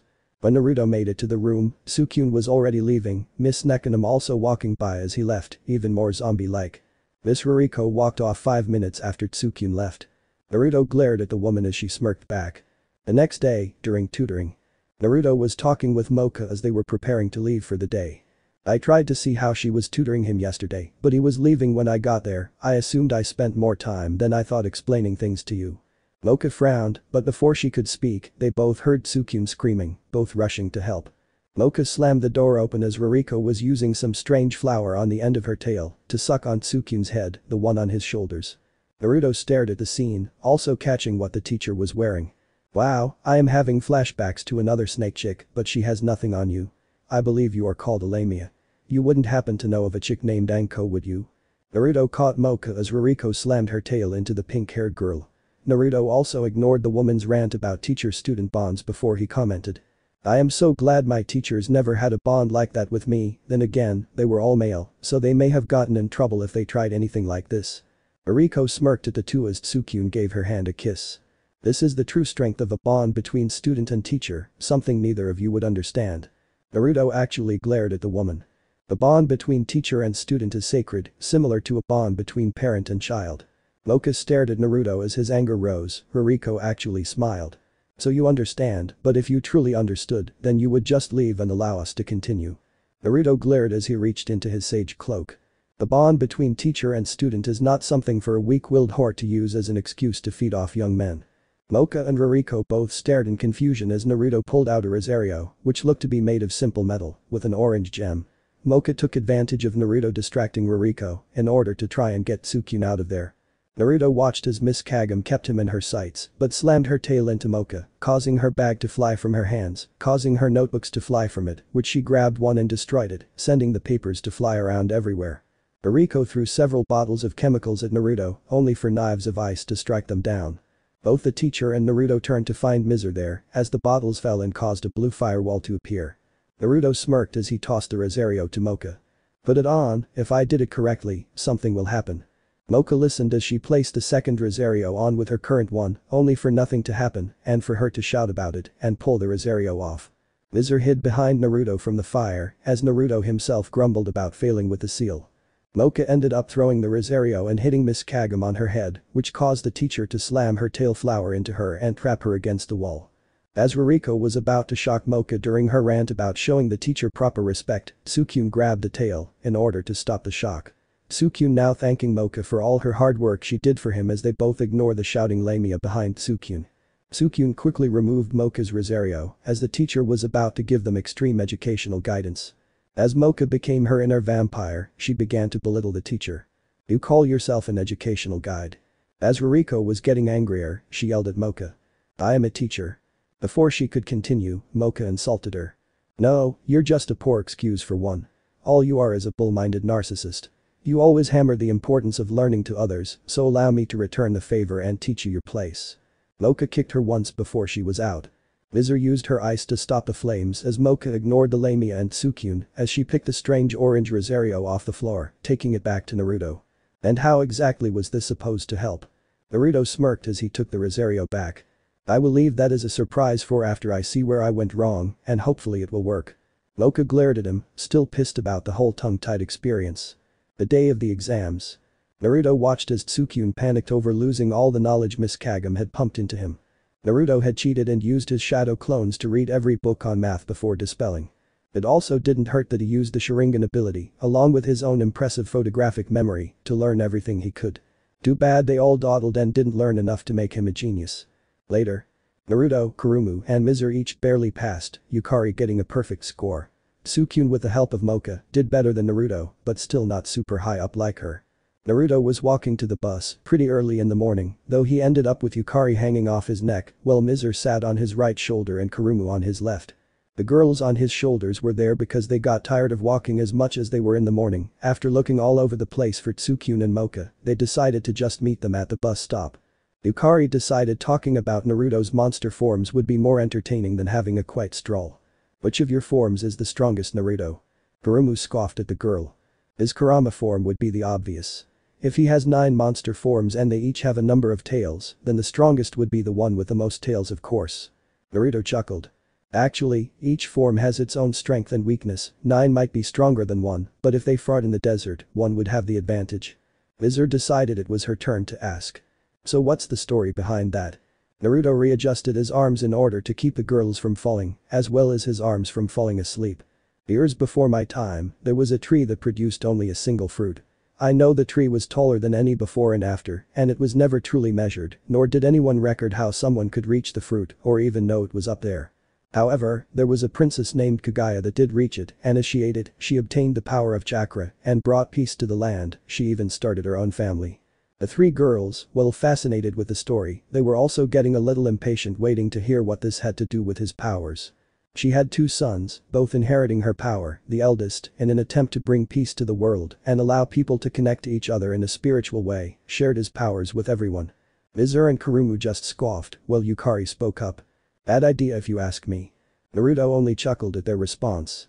The man became known as the Sage of Six Paths, and he was able to keep things peaceful until his mother caught wind of what he did and sought to take back what she saw as hers, causing her two sons to do battle against her.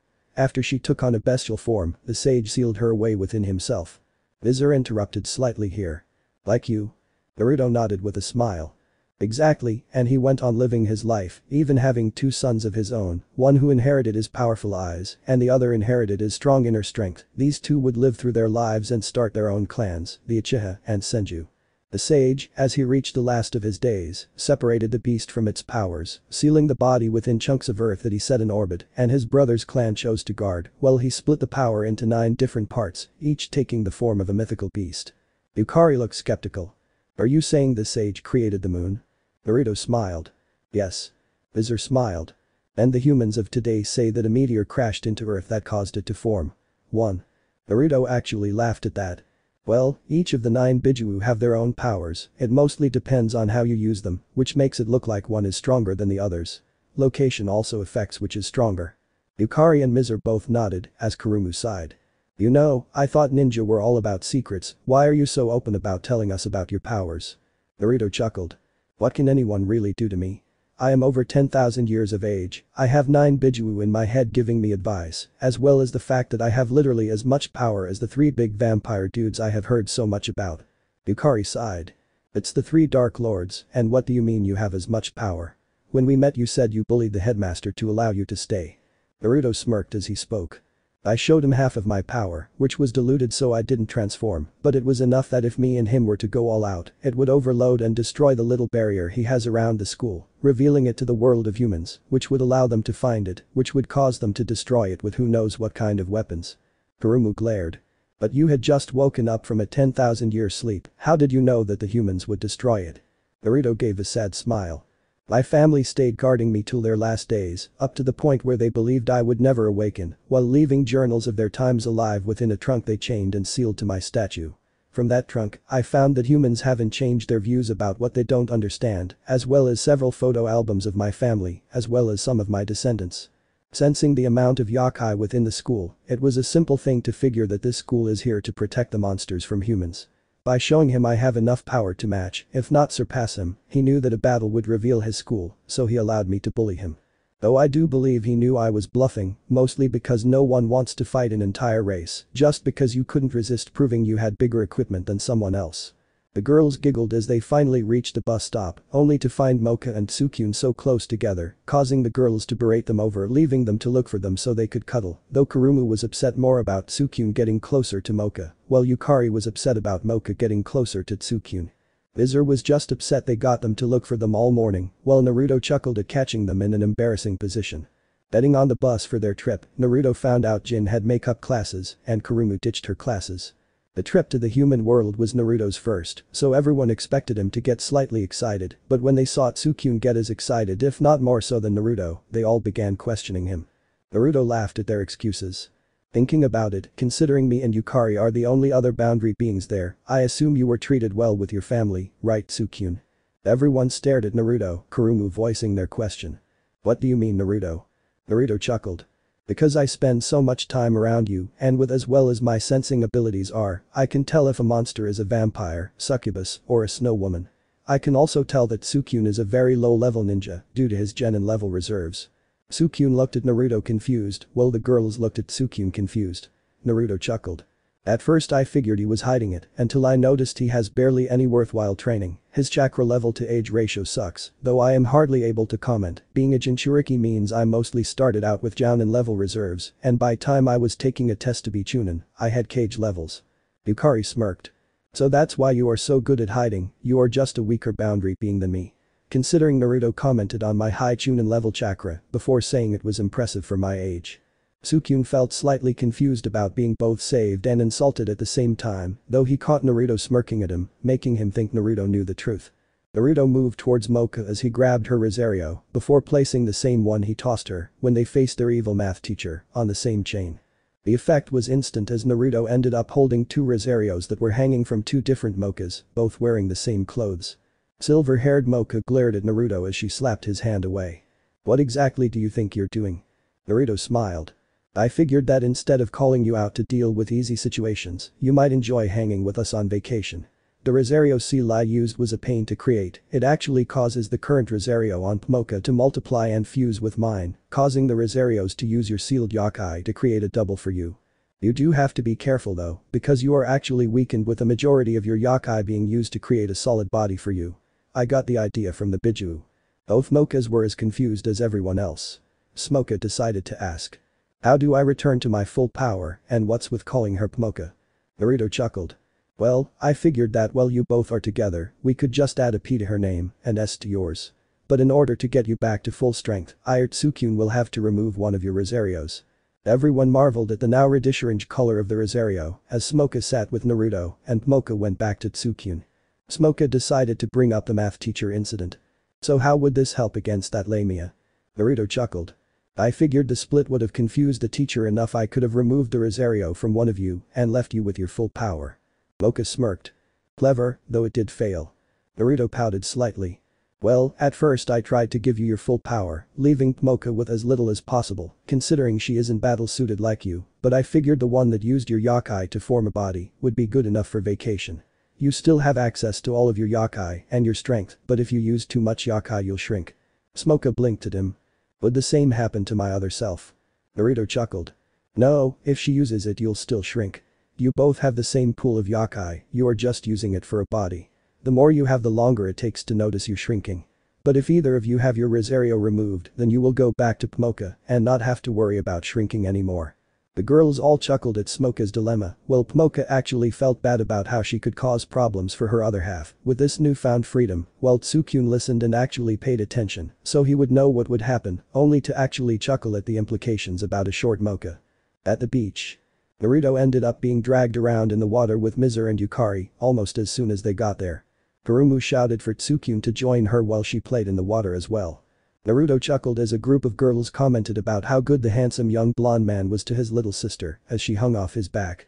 As Tsukune was telling Mocha he couldn't have fun without her and how he wanted to stay on land with them, Mocha and Tsukune were having their dazzling stare, which sort of reminded Naruto of the youthful embraces of Guy and Lise. Kurumu shouted about how Mocha was trying to suck Tsukune's blood as Naruto walked out of the water. Strangely enough, both girls he was hanging out with were hanging off him. Several people looked at Naruto strangely, several girls commenting on the strength and stamina he must have, while most guys were simply jealous.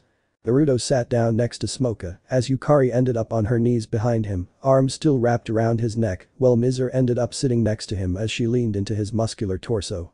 Alright Smoka, what do you want to do with your newfound freedom? I already spent nearly an hour with these two, so I figured it's your turn to hang with me, considering I was the one who dragged you out of the seal for some freedom, I should at the very least spend time with you. The girls all stared at Naruto for a few seconds, Tsukune actually looking curious and a bit frustrated. How is it Naruto can be so calm about this? Neither Mocha can enter water because of their vampire blood, yet you just up and left them. How can you just leave one of your friends by themselves like that Naruto?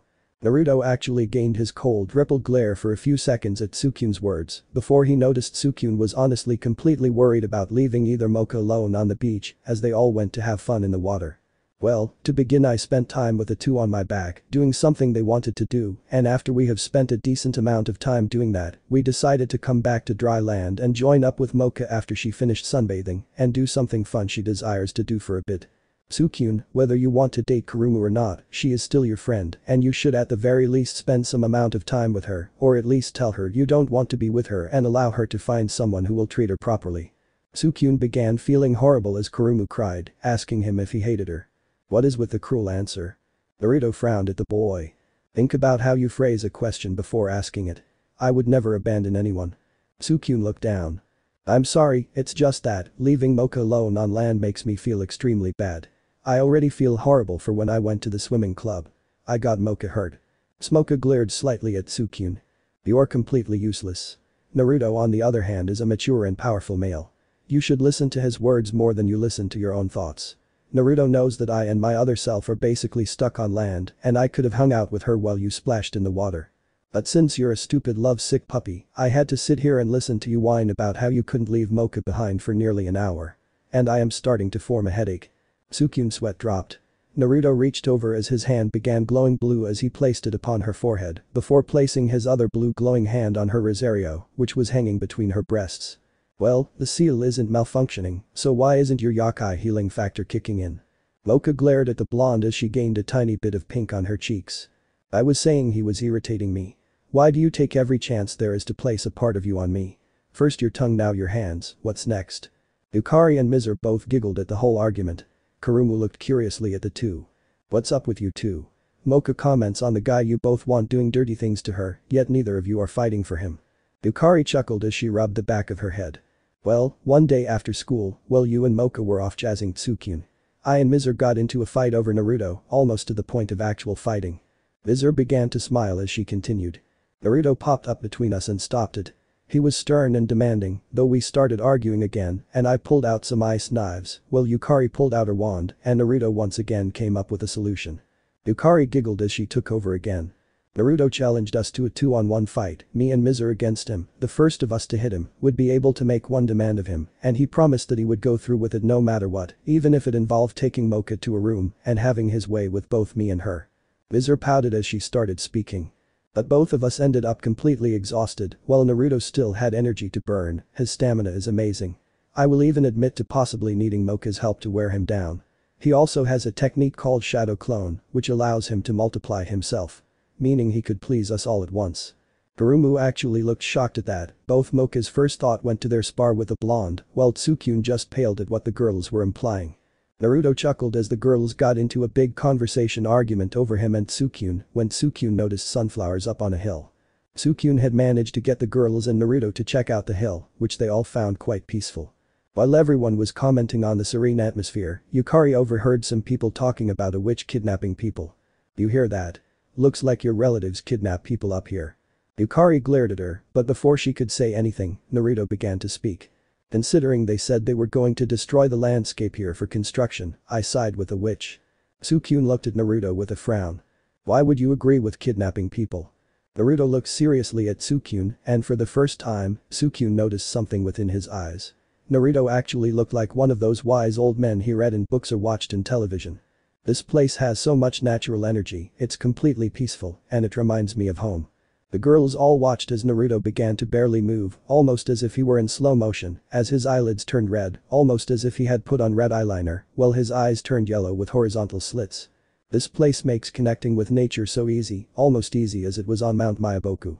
The girls and Tsukyun watched as Naruto became more and more lax. Tsukyun was the one who broke the calm silence. Well, as much as being able to connect with nature is good, one shouldn't harm others just to get their way. I don't know, nor will I pretend to understand what it was like in your time. But if this is a witch doing these kidnappings, then she is pushing people to fear monsters more, and that is the ultimate wish for all monsters, isn't it? Naruto turned to Tsukyun with a smile. Releasing his connection with nature. You have been understanding my words as we have spoken, Tsukyun, and you understand more than you admit, and I will admit that you are right. If a witch is behind this, then she is going about it all wrong. One should look for the path that leads to the least amount of harm being done. Tsukyun smiled as he spoke up. And you said it yourself, that true peace can only be reached through understanding and forgiveness, by ending the cycle of hate you mentioned. Naruto nodded as he answered. Yes, and you came to that conclusion after I told you about the cycle of hate. Which is why I began to explain the art of ninjutsu to you, and began to help you. The girls were all pretty confused now. Mizur speaking up. So that is what you guys talk about when you're alone? Naruto and Tsukyun both smiled towards them, Tsukyun answering. I go and talk with Naruto when we turn in for the night, but he always kick me out before it gets too late for you to wake up in time for class. Mizur actually blushed as each of the girls looked at her. Naruto chuckled. You do realize that I didn't mention her sneaking into my room at night in front of the other girls for a reason, Tsukyun. Tsukyun chuckled sheepishly. Yukari was the most vocal about the issue. So you let her sneak in and sleep with you, but you don't let me? Naruto smiled. I never said you couldn't sneak in and join me in bed. I just refused to screw your brains out. The group laughed about the antics of the girls as they walked from the field of flowers. Only two noticing the eyes that saw them. Later on, at the campsite they set up. Yukari was trying to find something to make herself helpful, only to be treated like a kid by everyone, Tsukyun telling her the cooler was too heavy for her, Mocha not wanting her to cut herself on the knife, Mizer not wanting her to get in the way. Smoka was lazing about, enjoying her new freedom, though would occasionally complain about the lack of presence that she would normally have. Yukari walked off, not seeing Naruto anywhere to ask if he needed help. Upon sitting on the log, Yukari felt someone sit next to her and wrap his arm around her. Yukari found herself a bit upset that Naruto would only now come out of hiding, instead of earlier to defend her, when everyone kept treating her like a simple child. Naruto smiled warmly as Yukari spoke heatedly at him. So you choose to come and comfort me instead of defend me this time? And here we are all talking about how you are better than Tsukyun because you defend and mediate rather than cower. Naruto chuckled. But you are a child. Yukari looked about ready to cry as Naruto continued. You may have a mind that can run circles around even the teachers, but physically, you are only a child. Yukari turned to Naruto, seeing him smiling reassuringly at her. If it gets on your nerves that badly, then why not wait for the others to fall asleep and sneak into my sleeping bag tonight, as I am sure Mizer will most likely do. My body heat is enough to protect you from the cold she produces. Yukari blinked, sighing as she replied to him. But I am only 12. I am pretty sure you prefer Mizer rubbing her body on you rather than me with mine. Naruto chuckled. Mizer has her figure, and it does feel nice. Yukari sighed as she looked down in disappointment. Naruto raised her chin to face him once more. But as you said, you're 12, you will grow, and you will be just as beautiful as the other girls. Your mind is growing faster than your body, maybe you should let your mind have a rest while your body catches up. Naruto smiled as he kissed her forehead, the same way Tsunade had him when he was being stubborn about things. Of course, his was being a brat and not wanting to accept things, and sharing a moment like that was like having a mother for him. And in this case, he was comforting his friend that had a crush on him about her size and age issues. He just hoped it worked with her like it did with him. Yukari was about to say something before she sensed a magic spark up on the hill with the sunflower field. Yukari stood and went to check it out, as Naruto followed her, though he did so silently, as if he was backing her up, rather than stopping her. Yukari had reached the field and decided to ask. So, why didn't you ask me about where I was going? Naruto spoke up from right beside her. Because I trust you, and if you rushed up here, then I believe you sensed something and I have faith in your skills. There are more to people than their physical strength or body shape. I have great faith in your intelligence and skill, and assume that if you sensed something, then I would back you up. Even though I sensed nothing, I'm not a good sensor, unless I'm using Sage mode. Yukari smiled at her crush's faith in her, and even shed a tear at hearing him admit she could do something he couldn't. Naruto became serious as he turned around. Though I can hear when people try to sneak up on me better than most.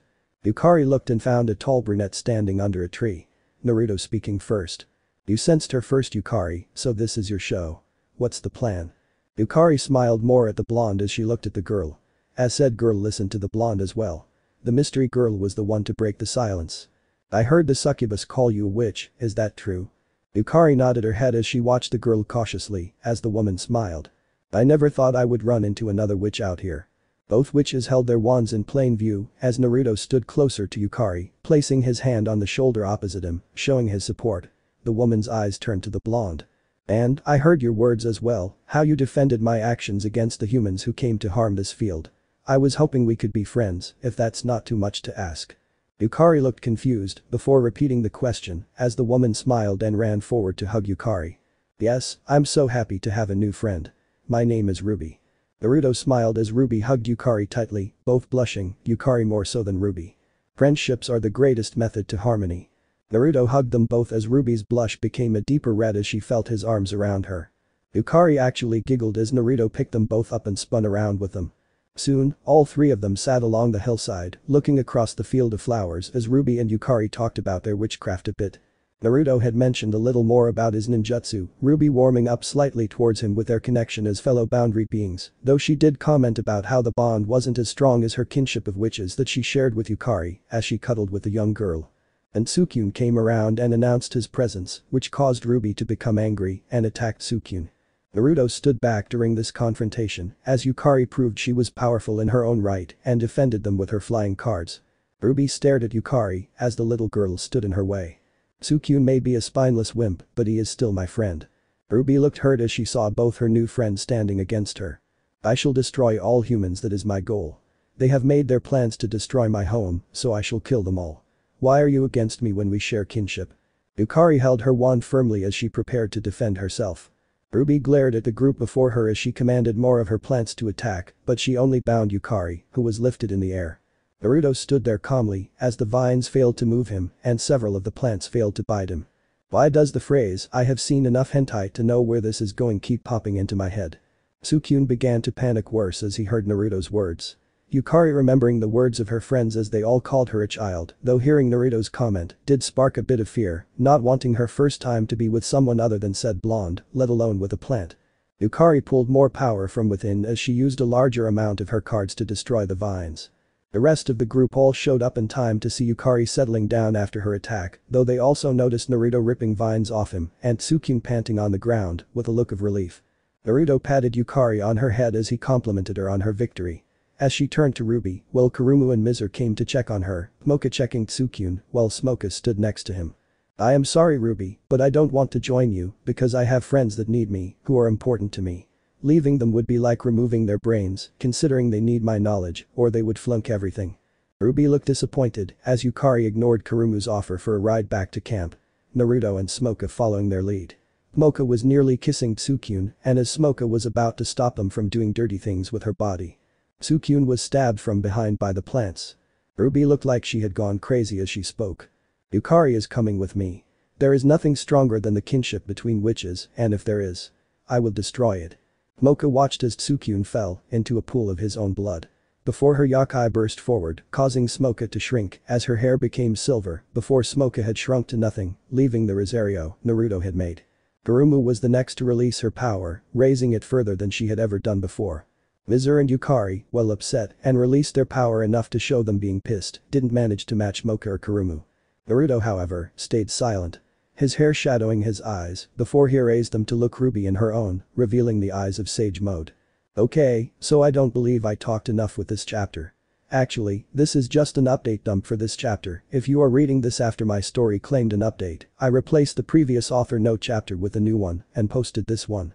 If you all would be willing to read on, what is fully different with this chapter is explanations.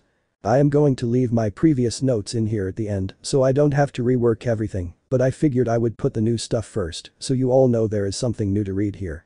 I should probably explain the Patreon a bit.